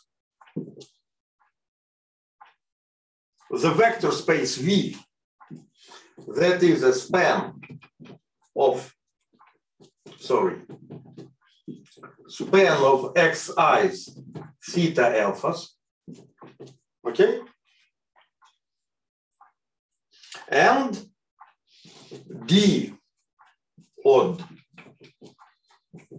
takes V into V, it means that it is linear, okay?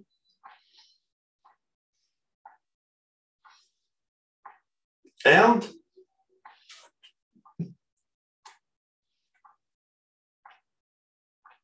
considered as a map from V to V, it is called D. And condition is d squared equals to 0. And this is homological algebra.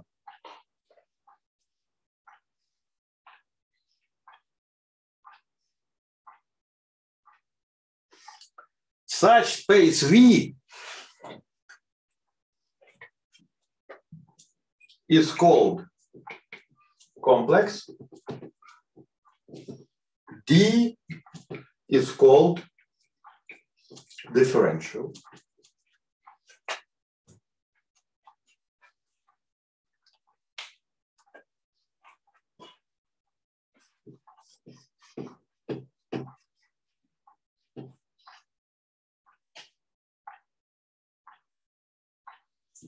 Elements of V such that dV equal to 0 are called closed. Elements of V such that V are d of W are called exact.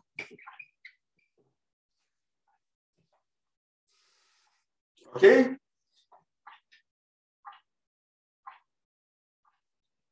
And the homology of D of the complex V is the space of closed Factor by exact.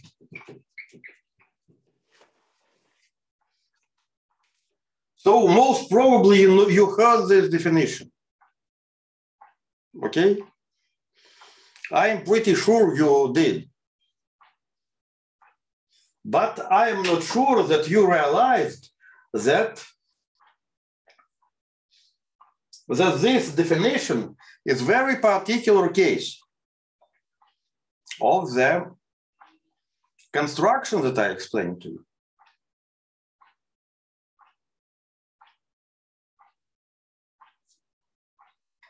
And if you take any book on homological algebra,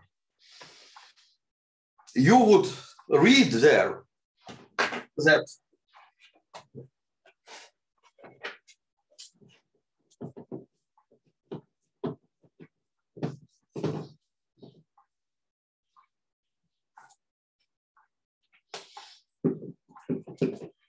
homological algebra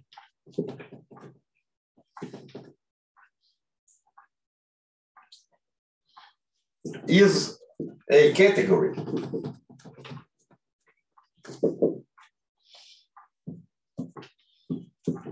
whose objects are complexes. So these are pairs VD whose morphisms are linear maps.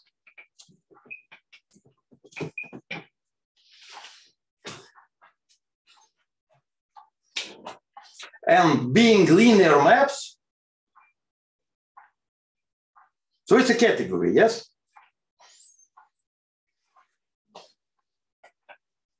And what is important that morphisms have morphisms are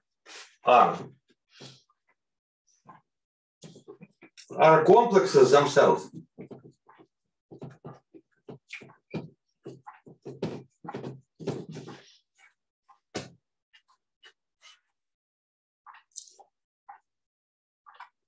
Do you understand why they are complexes?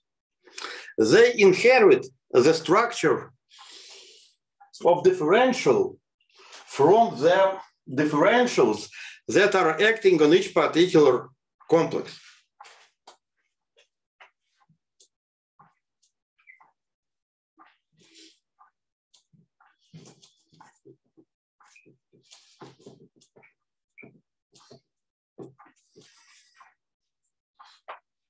Suppose there is a morphism. Now we can add D, we can define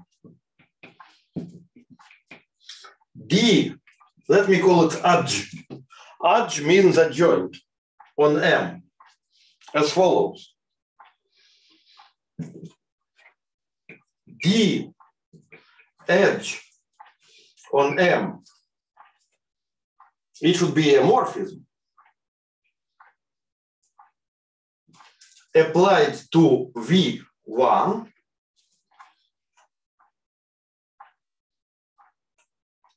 okay, it's better to write it not in a section, is just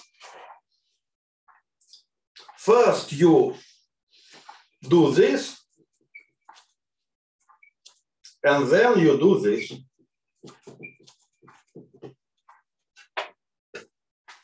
Okay?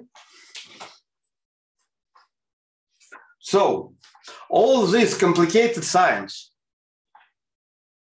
that is called homological algebra is only about this category.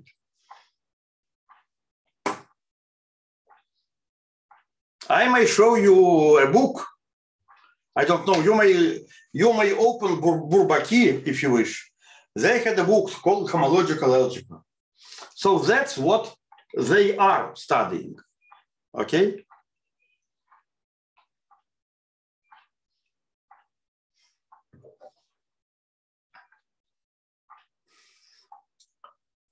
Now,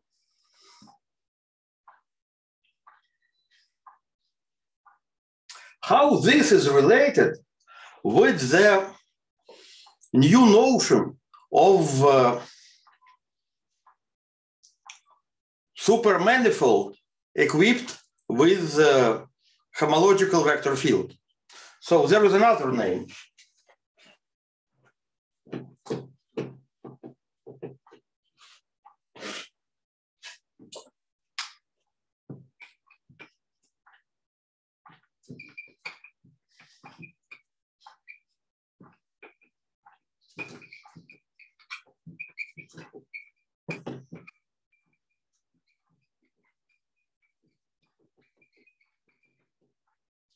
Is also called Q manifold.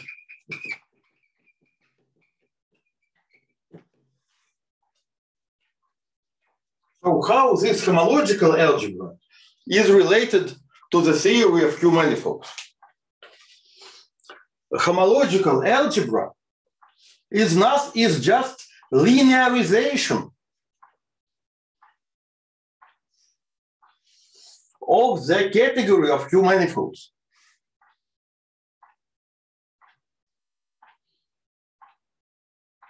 And it's a thing that Bourbaki and Grothendieck never realized.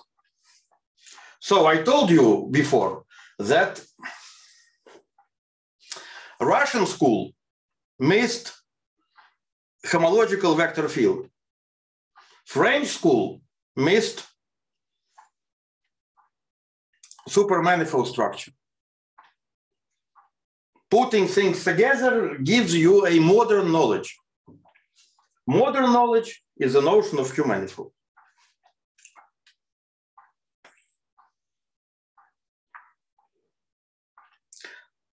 And here,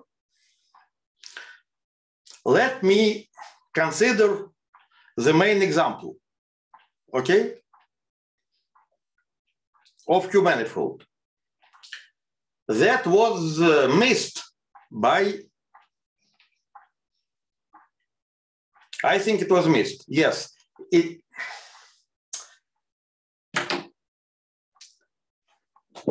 I will come to geometrical Q manifolds later. But now let me consider something not very naive, but more interesting.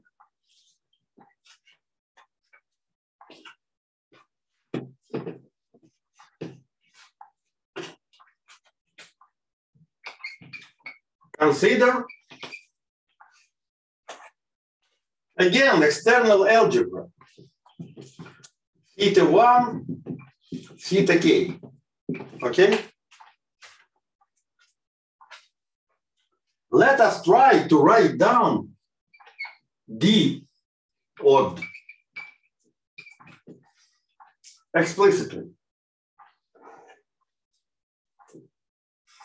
So we need to write d odd on theta I. So what could we write here?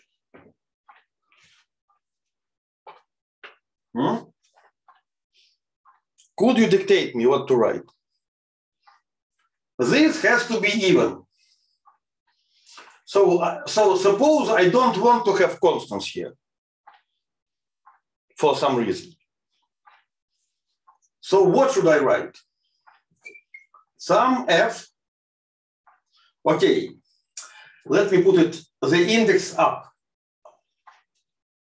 So fi j1, j2, theta j1, theta j2, plus, what should I write there?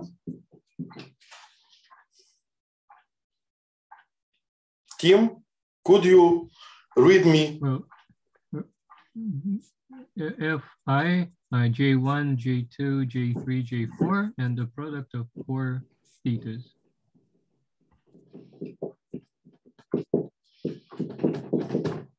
Plus, etc. Good. And then, what is the condition of homologicity?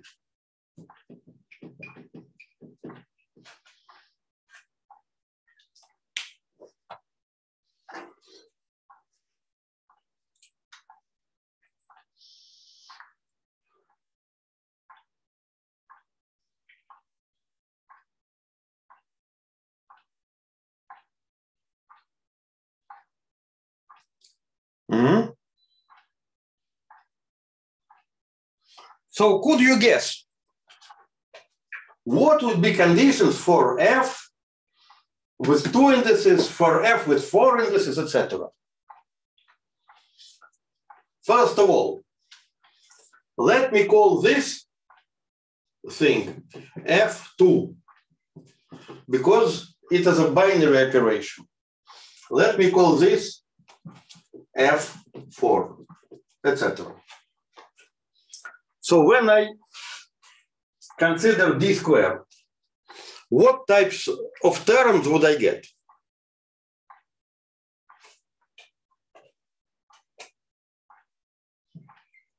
I would get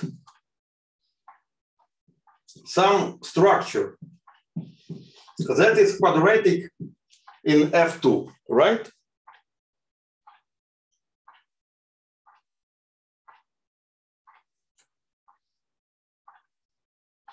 Let me call it X22, but temporarily. Then I'll have some structure that would involve F2 and F4.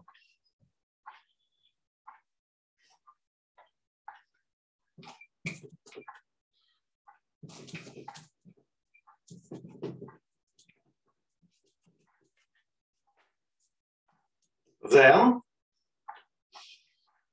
I will get some structure that would involve F2, F4, F6,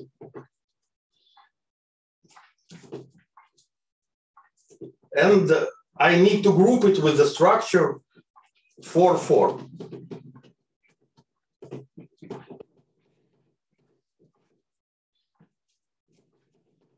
And so on. Okay?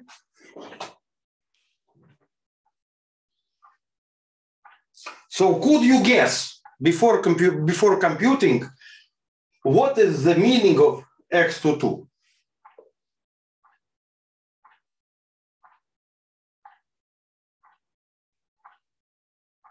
So what is this important quadratic equation that we are getting from homologicity condition?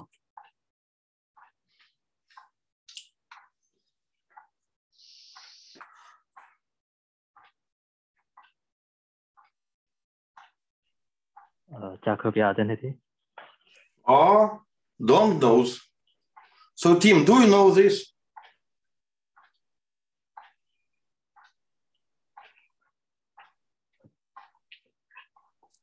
Do you want to say that you never thought about it?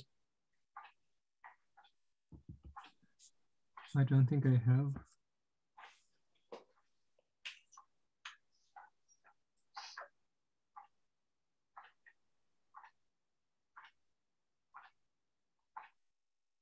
So let it be an exercise. Exercise. Compute this,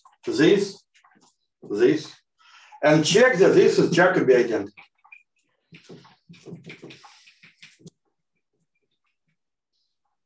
But now, note that this Jacobi identity do not come alone. There are other operations that satisfy other equations.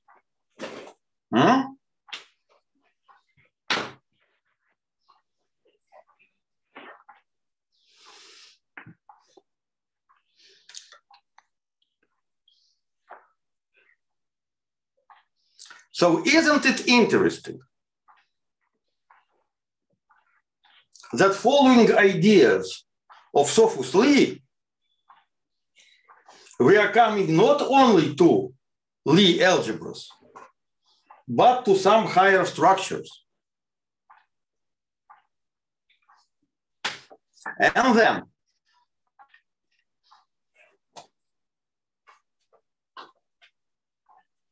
let me incorporate here also x's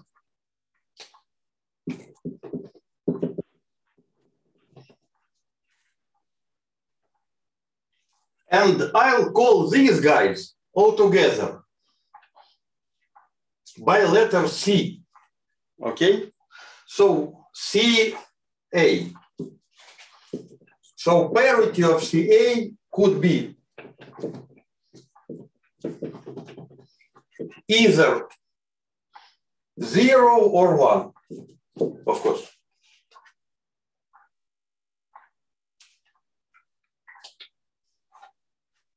Then I will have no restriction on degrees. Okay?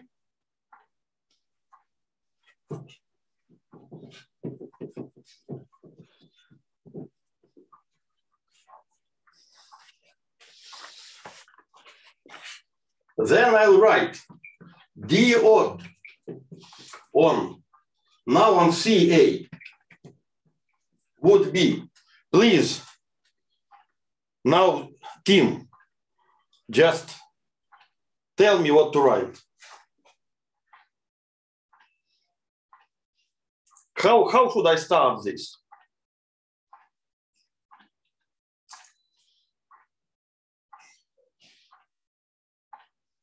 F, sorry, FAB, CB plus FA, B1, B2, CB1, CB2, plus etc. All right?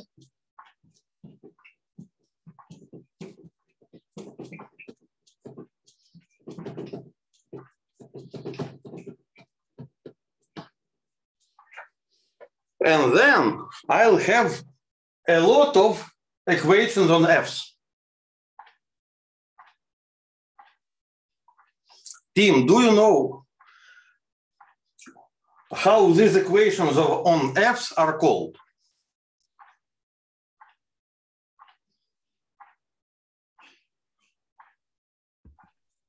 No. No. Maybe Dong Han, do you know how these equations on F's are called?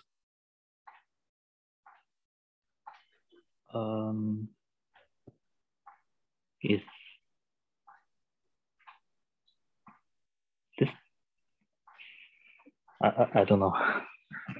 Okay, so these equations are called L infinity algebra.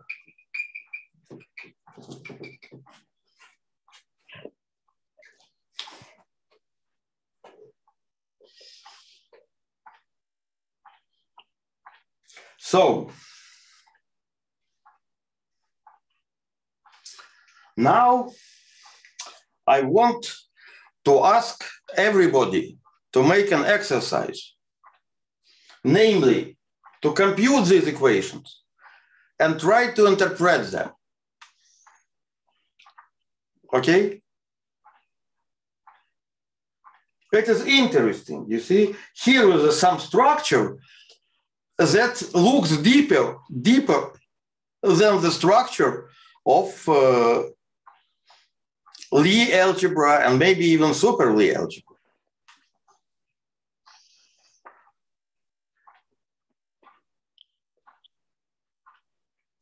And please write me or send me the page where you computed and understood these equations. So you have to compute them yourself. You have to think about them, okay? And after you do this, we will discuss their meaning, okay? When you'll get some experience, we will discuss their meaning together. But right now, I'm telling you that what happens here is like general covariance versus special covariance of homological algebra. That's how the structure appears. You see, I'm trying to be a mathematician right now. I'm trying to give you only mathematical motivations.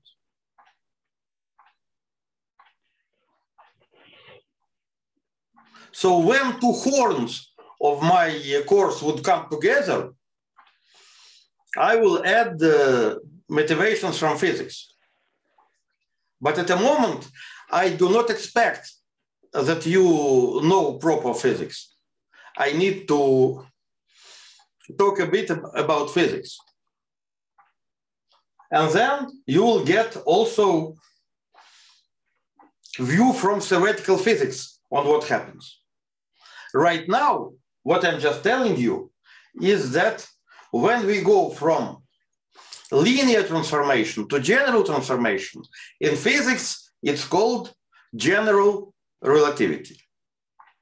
So when you have linear transformation, in physics, it's called special relativity. So homological algebra is a special relativity. Theory of Q-manifolds is a general relativity. And if you think that you can read it in some books, not attending to this course, you are wrong. So please come, get novel view on mathematics and physics, ask questions, do homework, okay? So that's it for today. So now comments, questions.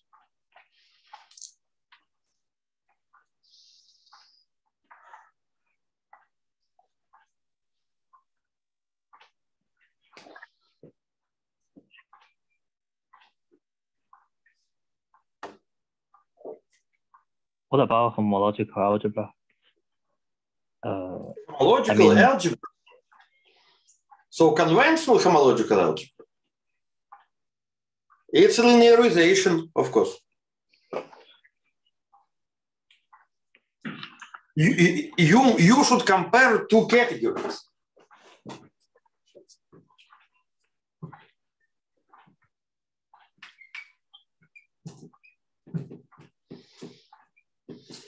Here you have theory of maps between manifolds, or equivalently maps between superalgebras. Not superalgebras, but superalgebras.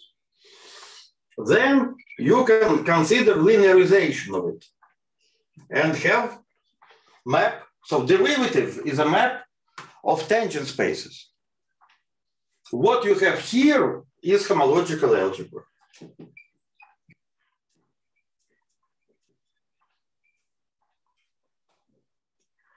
And what you have here is the theory of Q-manifolds.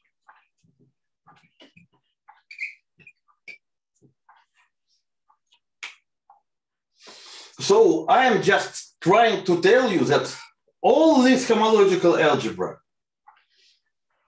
is a kind of linearization.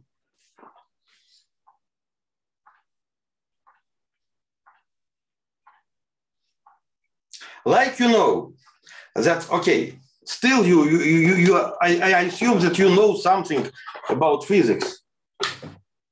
You know,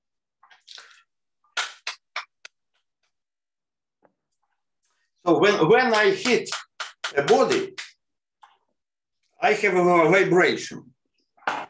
Vibration could be understood as oscillators.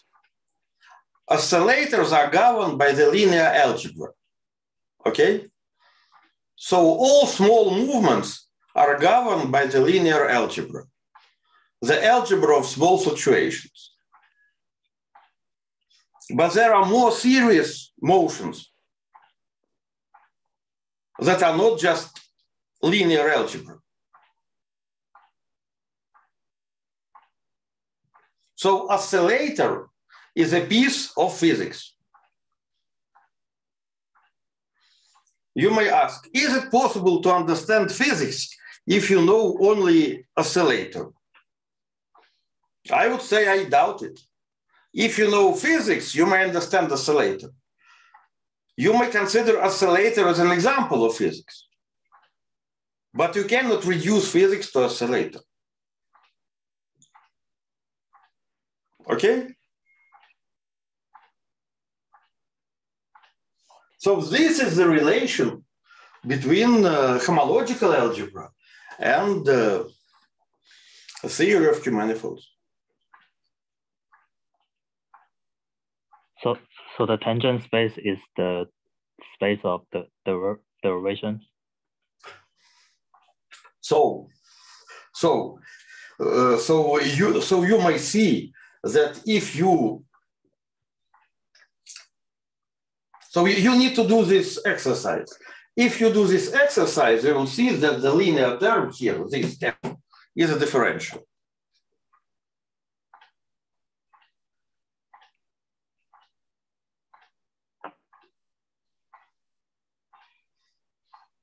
And then you will try to understand what are the higher terms.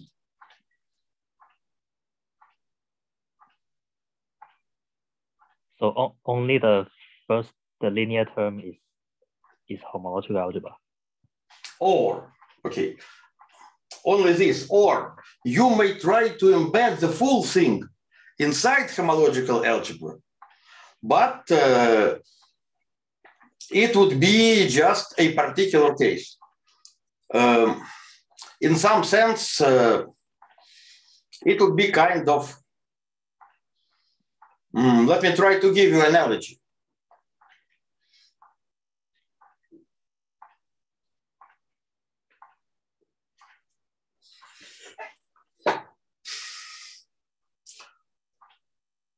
So another analogy is like this. Suppose you would like to understand manifolds, okay? You may try to understand manifolds by embedding them in C to the n and take all concepts from C to the n. It's called external geometry. But there is also internal geometry. So this is theory of Q-manifolds is internal geometry. Homological algebra is something like external geometry. That is weaker, but easier to understand. In geometry, people first understood external geometry, like sphere in R3. And only later they realized that the proper way to study is internal geometry. Here, the same thing happens.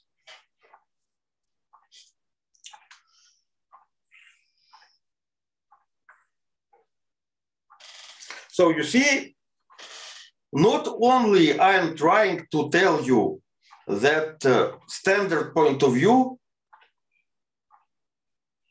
on homological algebra and on commutative algebra is outdated. I'm trying to explain it to you in the simplest examples.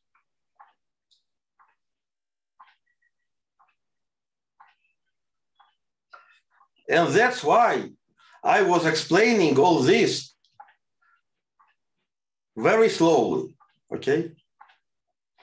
You see, structure of this course is not that you can just pick something from one place, go to the internet, pick something from another place, and then somehow put everything together. You cannot do it because philosophy in mathematics is changing.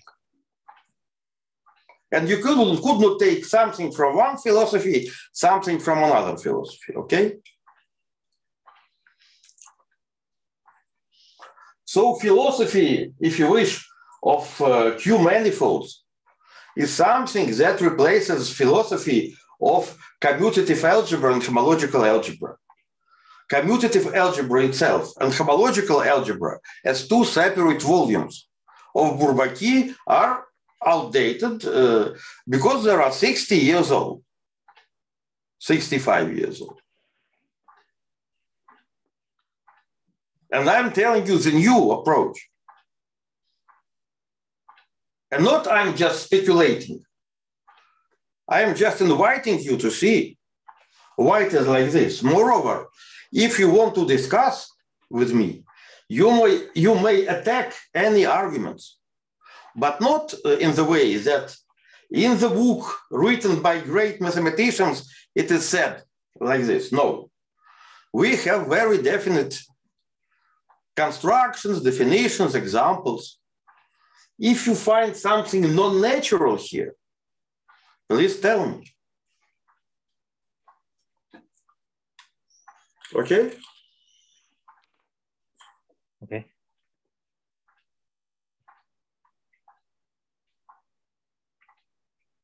So I just want to say that people like Kontsevich, of course, are using it or keeping it in mind. So Kontsevich is very lazy to write books, okay? He is even lazy to write articles himself. I'm sorry, I have to leave. Someone waiting for me. Yes. Oh, okay. Sorry, so please, so let us quit. So let us quit, save recordings, and send me the links. Okay? Okay. Thank you. Thank you, Don Frank. And but still, maybe there are some questions or comments, or you are also welcome to write me. We can have a private discussions. Okay. During office, don't hang. We will meet on Saturday, yes? Yes, of course, yes. As a fixed time, okay. Okay. So you can go. You can go to more advanced parts, like discussions on BV or like discussions with Don Heng on A infinity. Yeah. I'm So interested in A infinity. Sorry? On A infinity and L infinity. Yes. And we will continue with you. Okay, you have to go. Thank you. Yeah, thank you. See you.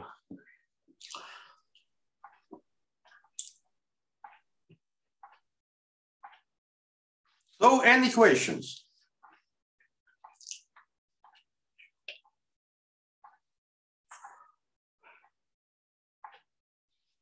I really wanted to surprise you. So, Tim, so did I surprise you? Honestly. Well, the part about the differential being connected with this odd derivation, yeah, I didn't expect that. Okay. Do you know that the title of the course is Ideas and Surprises?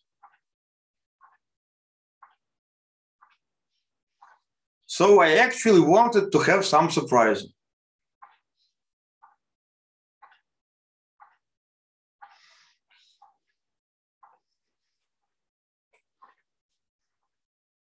So actually, I promise from now, I promise to keep at least one surprise during the talk.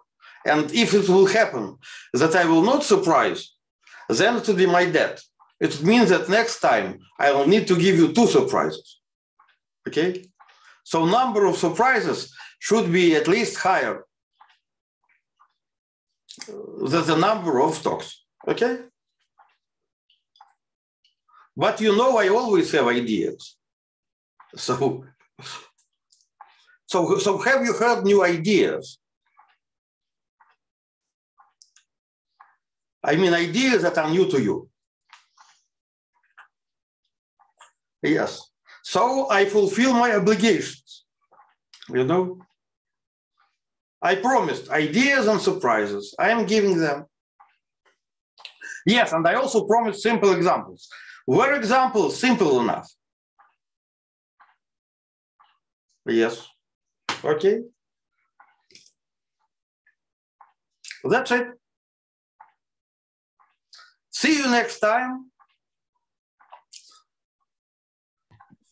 I'll write you different kind of letters with references, extra literature, etc.